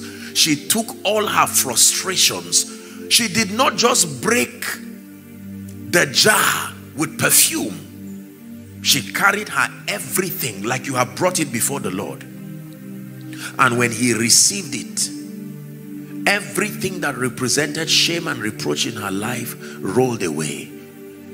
We're going to pray, but the few minutes that we have, especially for the women and by extension all of us and for those following online, honestly, the power of God is real. When the presence of God shows up, he shows up with his power. There is no president that comes alone, even if he wants to visit you. There is no governor that comes alone. Even senior executives, they move with a convoy. Those convoys have all kinds of provisions. They may have a medical team working with them. They have all kinds of systems of correspondences. They have all kinds of things. Will God really come and come alone? Oh no. He comes with his lifting. He comes with open doors. He comes with keys. He comes with a balm that is in Gilead. That's why I told you, just calling those things one by one. There are times, imagine that you want to call the commissioner for this, or the minister for this, or this and that. You want to call the chief security officer. You can call them all, but look at that burden. Just call the president. When you call the president or you call the topmost executive in the capacity of his office, all the rest are mandated to follow him. They will follow him and they will come together. Is that true? Yes. If the president or any senior government executive or company executive is coming in the capacity of their office, they would come with the full entourage. And he is here with the angels, here with his spirit, here with his power to reach and to bless. Now, whilst you're seated in 1 minute, I'd like you to just pray and say, Father, turn my life around, change my destiny. Please open your mouth in 1 minute. Begin to mention the specific things. Some of you are praying for your children. Some of you, it's a health issue, financial issues, legal issues. Let's pray.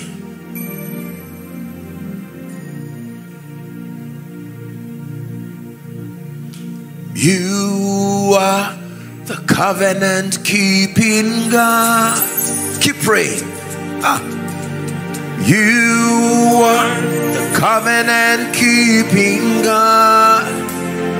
Yahweh, the covenant keeping God. Yahweh, the covenant keeping God. You are the covenant keeping God. Yes, he still wipes tears.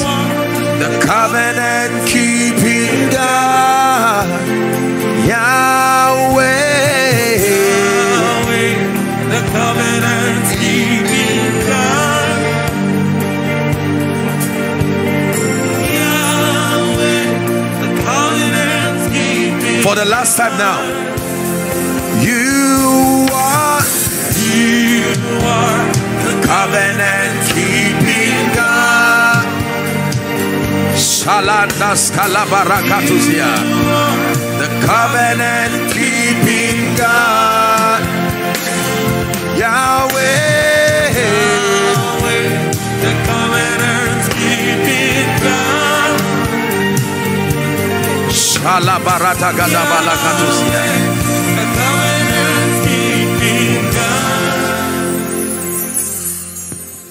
Job 42 verse 10. The Bible talks about a man called Job, whose wife at a point told him, look, I love you, but with the reality of what you've gone through, please curse God and die. Job 42 verse 10. And the Lord turned the captivity of Joshua Selman. When he prayed, and the Lord gave Job twice as much as he had before. Let's see how he did it. Next verse 11. Then came there unto him all his brethren, the ones who left him. A grace came on Job and began to call them back. And all his sisters and all they that had been his acquaintances before, and the Bible says he did eat bread with them in the house. Verse 12. And they bemoaned him and comforted him over the evil that the Lord had brought upon him. And the Bible says every man also gave him a piece of money. Every man. Help that lady. I'm seeing oil coming on her head. This one placing her hand on her face. In the name of Jesus, that captivity over your life is rolled away now. You came to church. The Bible says, I was glad when they said unto me, everything that is not the planting of God, I join my faith with the pastor, the angel over this house. I declare in the name of Jesus, it lives your destiny now. It lives your destiny now. Every planting, activities of witchcraft, wizardry upon your destiny, bringing you shame and reproach, in the name of Jesus, may the power of God come upon you. I command that devil to leave you now.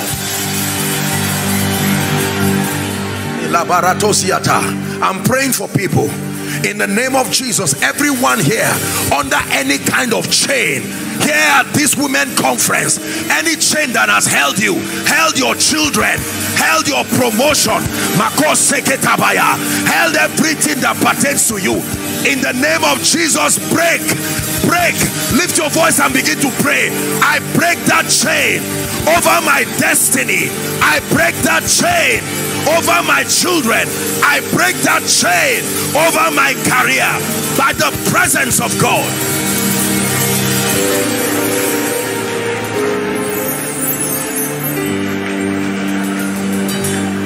Shalabagada brandekete paruta siata.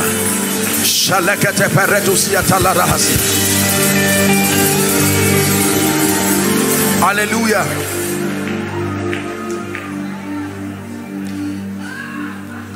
We don't have all the time, and I must respect the time given, but I'm seeing a woman here. You've been trusting God for the fruit of the womb. I want you to rejoice, because there is a big miracle. There is a big miracle. There is a big miracle.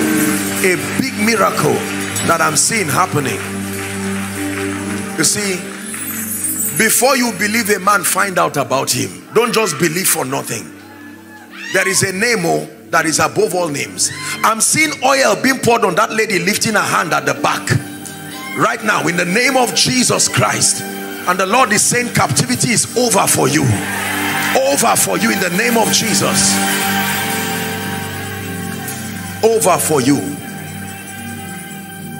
Thank you, Jesus. The Lord is showing me, I'm seeing something happening in an office. This is a discussion happening on how to remove someone that is already, this is what I'm seeing, like a discussion happening to remove, like relocate the person maybe to another part of this nation from Lagos. And this is wickedness. I stand by the God of heaven.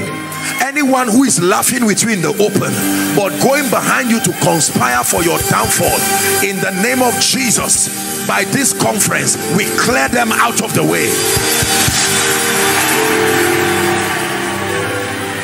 Hallelujah.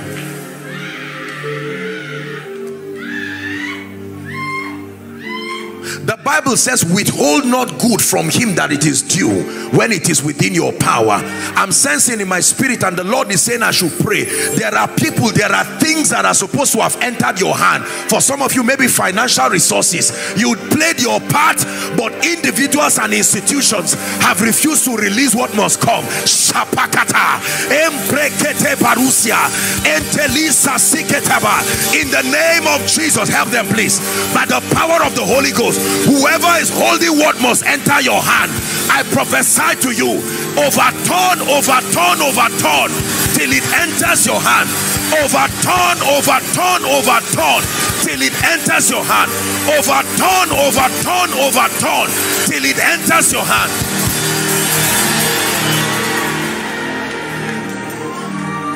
Help this woman. I'm seeing some. Help that woman. This will not be before the end of June. I'm seeing a major breakthrough. This woman under the anointing. I don't know you, man, but I'm speaking to you by the Spirit. Before the end of June, you will never forget this women conference.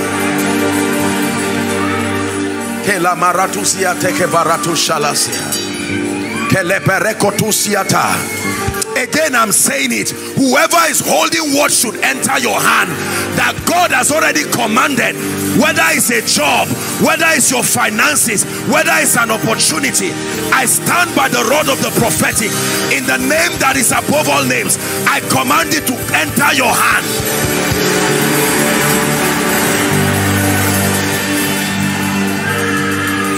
Please help them. Shadika paroto subakata, embrekete skele barutosia. Allahu Akbar is turning things around. Yeah, Allahu Akbar is turning things around. Yeah, Allahu Akbar is turning things around for my good. One more time. Allahu Akbar, say, turning things around. Allahu Akbar, turning things around. Yeah. Allahu Akbar, turning things around for my good.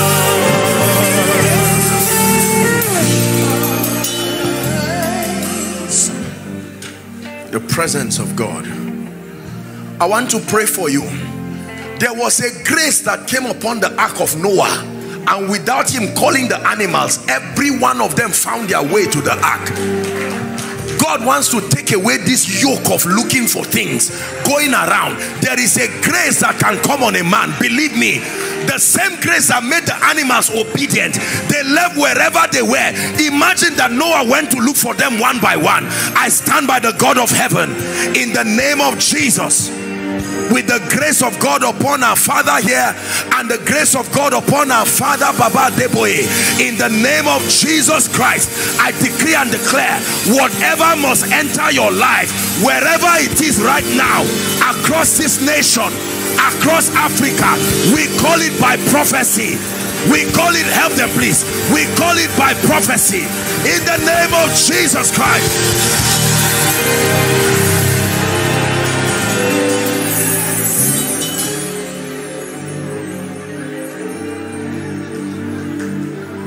Hallelujah. I hope you are not tired. Listen please, we are going to cause delay. Listen, it was the delay of the bridegroom that made the oil of other people finish. If the bridegroom came early, all 10 would have been honored. Are we together now? The Bible says they were all virgins, but the delay of the bridegroom, the unit of destiny, is time. I want to pray for someone.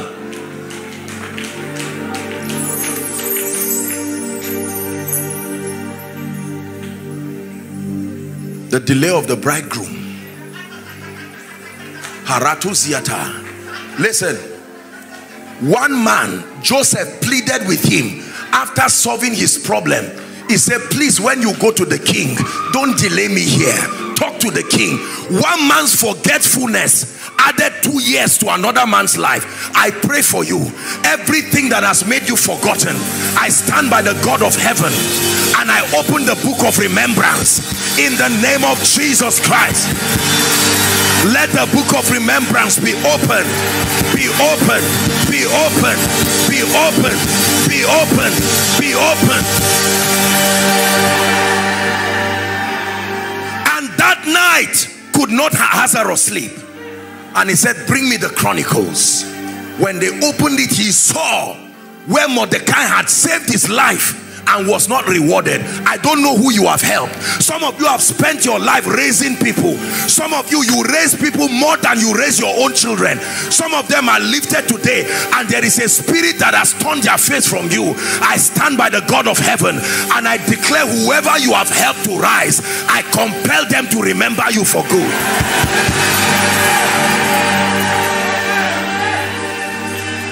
I remember talking to a dear man of God who is in politics, and one of the few times that I saw an elderly person cry like a baby, and he said, Apostle, let me tell you, I have helped many people in this nation. I was part of their rising. I stood by them in truth. I helped them sincerely. When it was time for lifting, as they were recommending me, someone will show up from nowhere who has no history of participating in that pain. Before your enemies get to your helpers, in the name of Jesus, may a good voice reach them.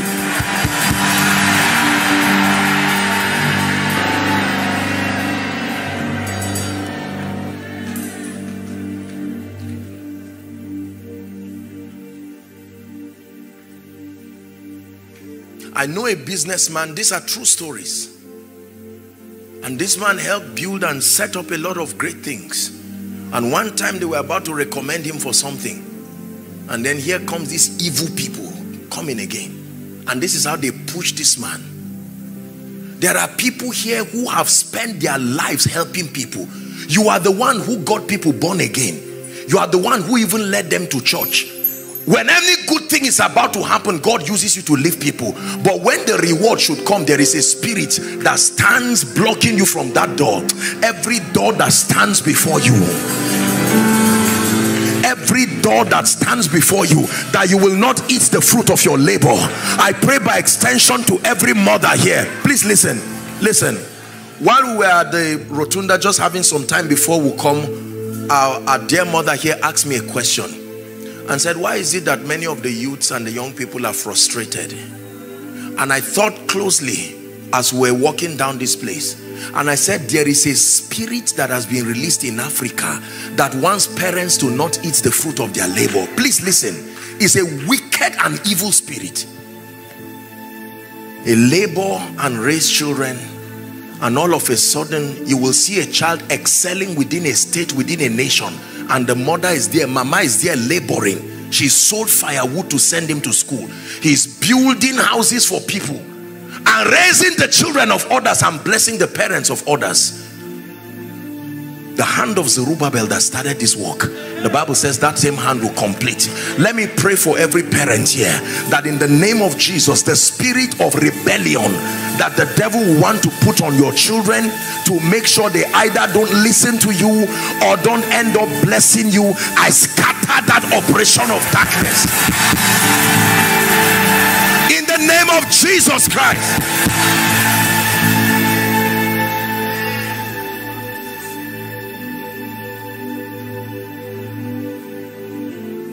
I know this is a women conference, but please permit me to pray for our young people and bless them. It is a curse to sit down and be waiting for your parents to die so that your life will find meaning. It's a dangerous and evil spirit. Don't feel offended. This is a conference. It's our mothers that put this together to bless the body. Why will you sit down and be waiting? You are anticipating. Let my father die, let my mother die, so that I can fight over some property. It is a joy of every parent to see their children rise in their lifetime and excel. Father, whatever is making our young people to mark time at the same level for many years, I stand by the God of heaven, and here in this church, every young person hear me, in the name that is above all names, by prophecy, I push you into your destiny. I push you into your destiny. A life of dignity, a life of relevance, a life of dignity, a life of relevance, a life of dignity, a life of relevance.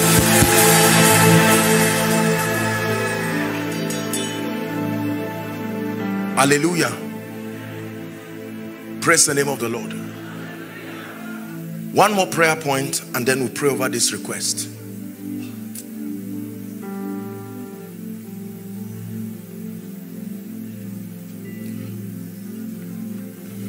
God is a God of portions. That means it is not God's desire for you to be the one serving people forever. A day should come, listen, a day should come, understand what I'm saying please. This is with respect to establishment. A day should come when God should also carve your own niche and honor you, so that you can start your own life. This was the mistake. Laban refused to allow Jacob go because God is a God of portions. When you serve for a while, then he settles you, and now you build your own tent yourself, then raise others too, then they will raise others too. That's how you perpetuate blessings. That's why blessings are not perpetuated in Africa, because people are not raised. Laban refused to allow Jacob to be established. He conjured through divination to find out that there was something on Jacob that was responsible for his blessings. There's nothing wrong with people paying you or blessing you, but there are some of you here, you are the only one out of 12 people who is doing well. There is still trouble. You are still not free. Are we together now? No matter how much you are making, if you are only one out of 12 people, the truth is that you are going to go through stress that may kill you young. Is that true? Do you agree with me? So it's not enough to pray that God lift me. You must pray, God lift those who are around me too. This is one of the cure for jealousy, bitterness, envy. If all the brothers of Joseph had dreams too, all of them would be partners in progress. But because only one person had a dream, the brother said, we'll kill you. It's an unpleasant discussion, and I apologize, but there are some of us here, as you are standing, the war between you and family members, extended relatives, simply because of what God is doing in your life. You can't have peace to enjoy what God gave you. You marry a rich man and you are forgetting us, and you are saying, what is all this? Africa makes you feel guilty for being responsible. They make you feel guilty for doing well.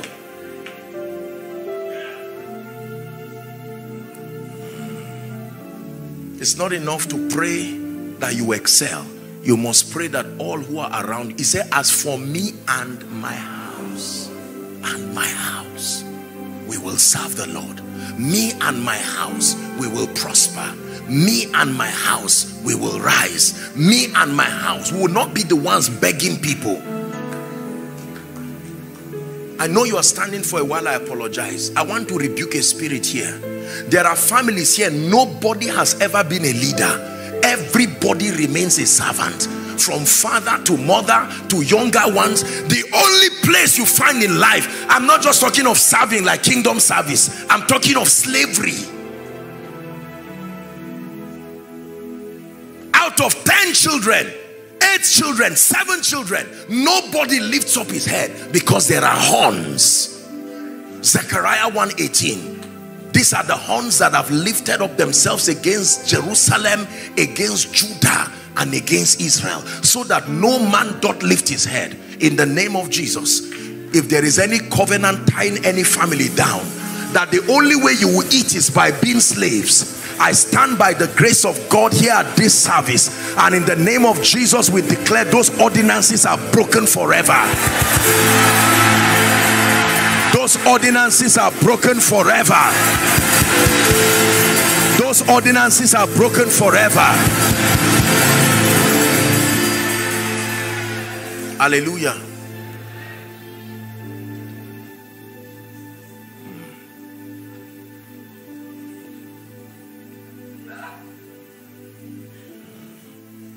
Thou shalt not be afraid of the arrows that fly by day, the noisome pestilence, the destruction that wasted in noonday. Armed robbers want to steal a car. They wait till you park your own. Just when you park it here, they come. They want to arrest people for something. They wait until your child just shows up. Then they carry him. And you will be too late for tragedy.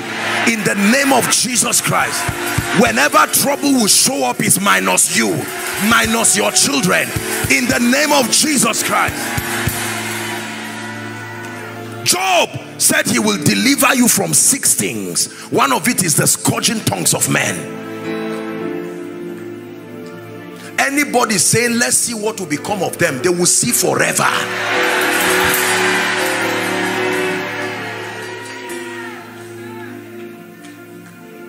Hallelujah.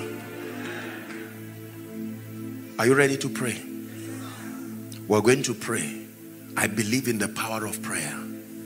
I have a covenant of answered prayer with God. That's why I pleaded that we pray over this request, because we desire that you will never forget this conference, that you will remember that here at this women conference, this was where I submitted an impossible request, and the God of heaven arose and did mighty things for me.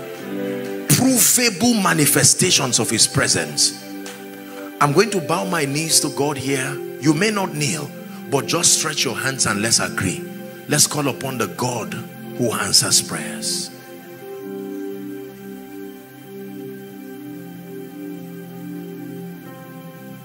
I plead the blood, I plead the blood, I plead the blood. I plead the blood, the blood, I plead the blood. I plead the blood, I plead the blood, eternal saving blood.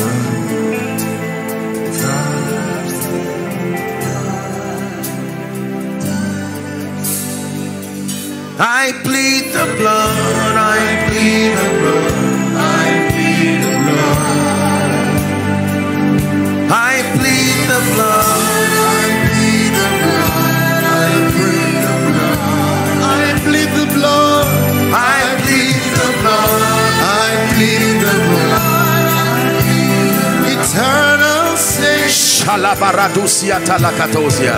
I don't have to cry. There is an advocate, Jesus the righteous. Listen to me. It does not matter what the cost. You see, they came to Jesus and they say, who sinned that this man was born blind? Was it his father or him? And he said, neither, but that the glory of the Lord be revealed. We come by the blood over this request. Father, in the name of Jesus, here at the King's Court, here at this women conference, this is a representation of the tears of many, the pain of many, the shame of many, the disappointments of many, the expectations of many, the long-standing issues of many. Father, for some people these are death sentences. For some people these are issues of grievances. For some people these are long-awaited expectations. But in the name of Jesus, God, you who answers by fire, arise, Almighty One. Breathe upon this request. Turn them into testimonies. In the name of Jesus. In the name of Jesus. In the name of Jesus. In the name of Jesus.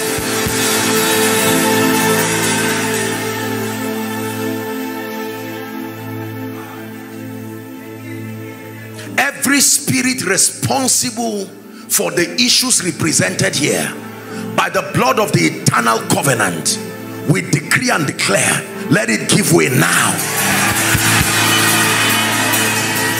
Hear me. Any human agent in fraternity with spirits and are responsible for the pain written here, by the God of heaven, we declare vengeance and judgment. Vengeance and judgment. Vengeance and judgment. Luke 18, it was a widow who came and said, avenge me my adversary. And for a while that man would not avenge her, but for her importunity, Lord, I bow my knees alongside our mothers, the women of excellence that you have so ordained, and we cry on behalf of every request here, turn it into testimonies. Some of the requests here are here because you refuse to hear God. God spoke and you did not listen. We plead the blood and we declare mercy. Some of the requests here are here because of mistakes that people have made. In the name of Jesus, we plead the blood. Some of the requests are here because of the manipulations of men and spirits. In the name of Jesus Christ, we declare liberty forever.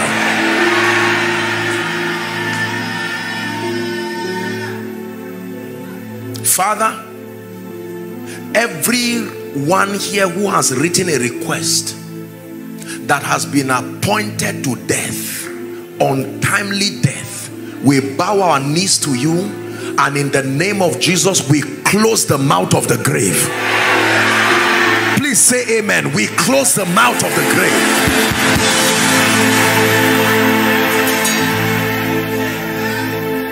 Hallelujah. There are spirits that refuse to allow resources enter the hands of people. They work diligently, they give their best, but rewards do not come. We call upon the God of heaven, who is a rewarder of men. In this season, may the dew of heaven be open for you. In the name of Jesus Christ, may the dew of heaven be open for you.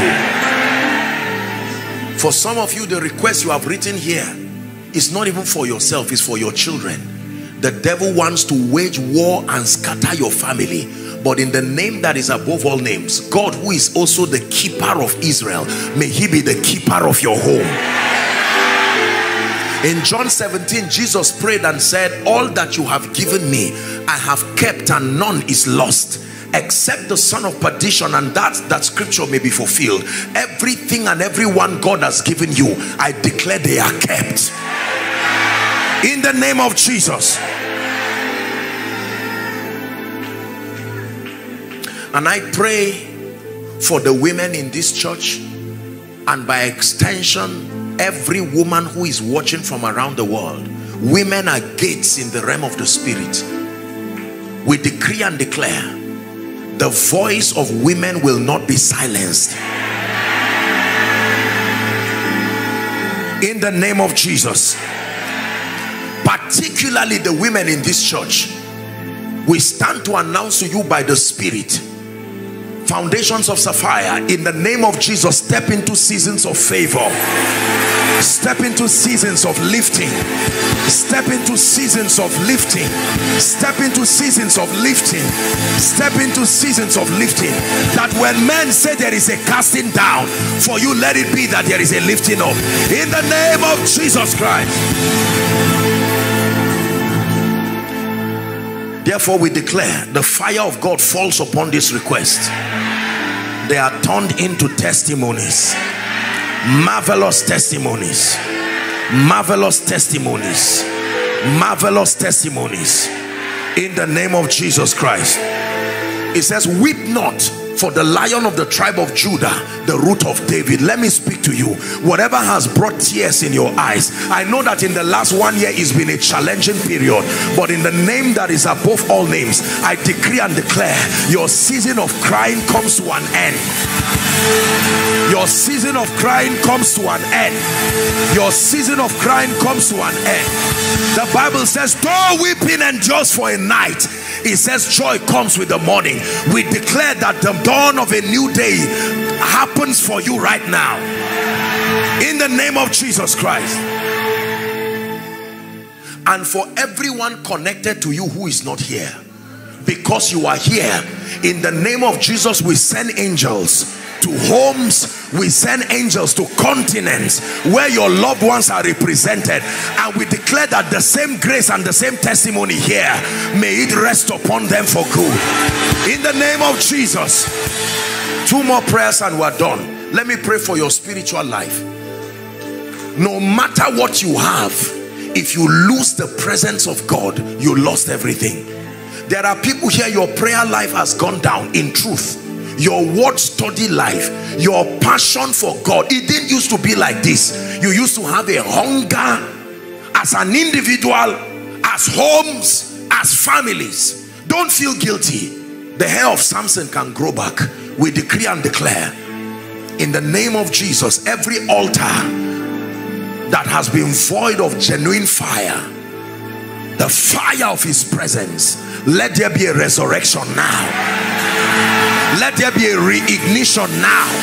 Let there be a reactivation now in the name of Jesus Christ. Father, we pray, let sons and daughters rise from the king's court, noble men and women, kings and queens, in music, in business, in ministry, in politics, in corporate life, in the name of Jesus Christ. Shame and reproach remains far from this church. Shame and reproach remains far from our mothers, in the name of Jesus Christ. Hallelujah. Praise the name of the Lord. Now let me encourage you, as you return back home, please take the time to just celebrate God. Ideally, after prayer like this, you wash it down with the sacrifice of praise. That's how you seal things. And thanksgiving. It says, be anxious for nothing, but in everything by prayer and supplication with thanksgiving, make your request known. So Lord, we thank you in the name that is above all names.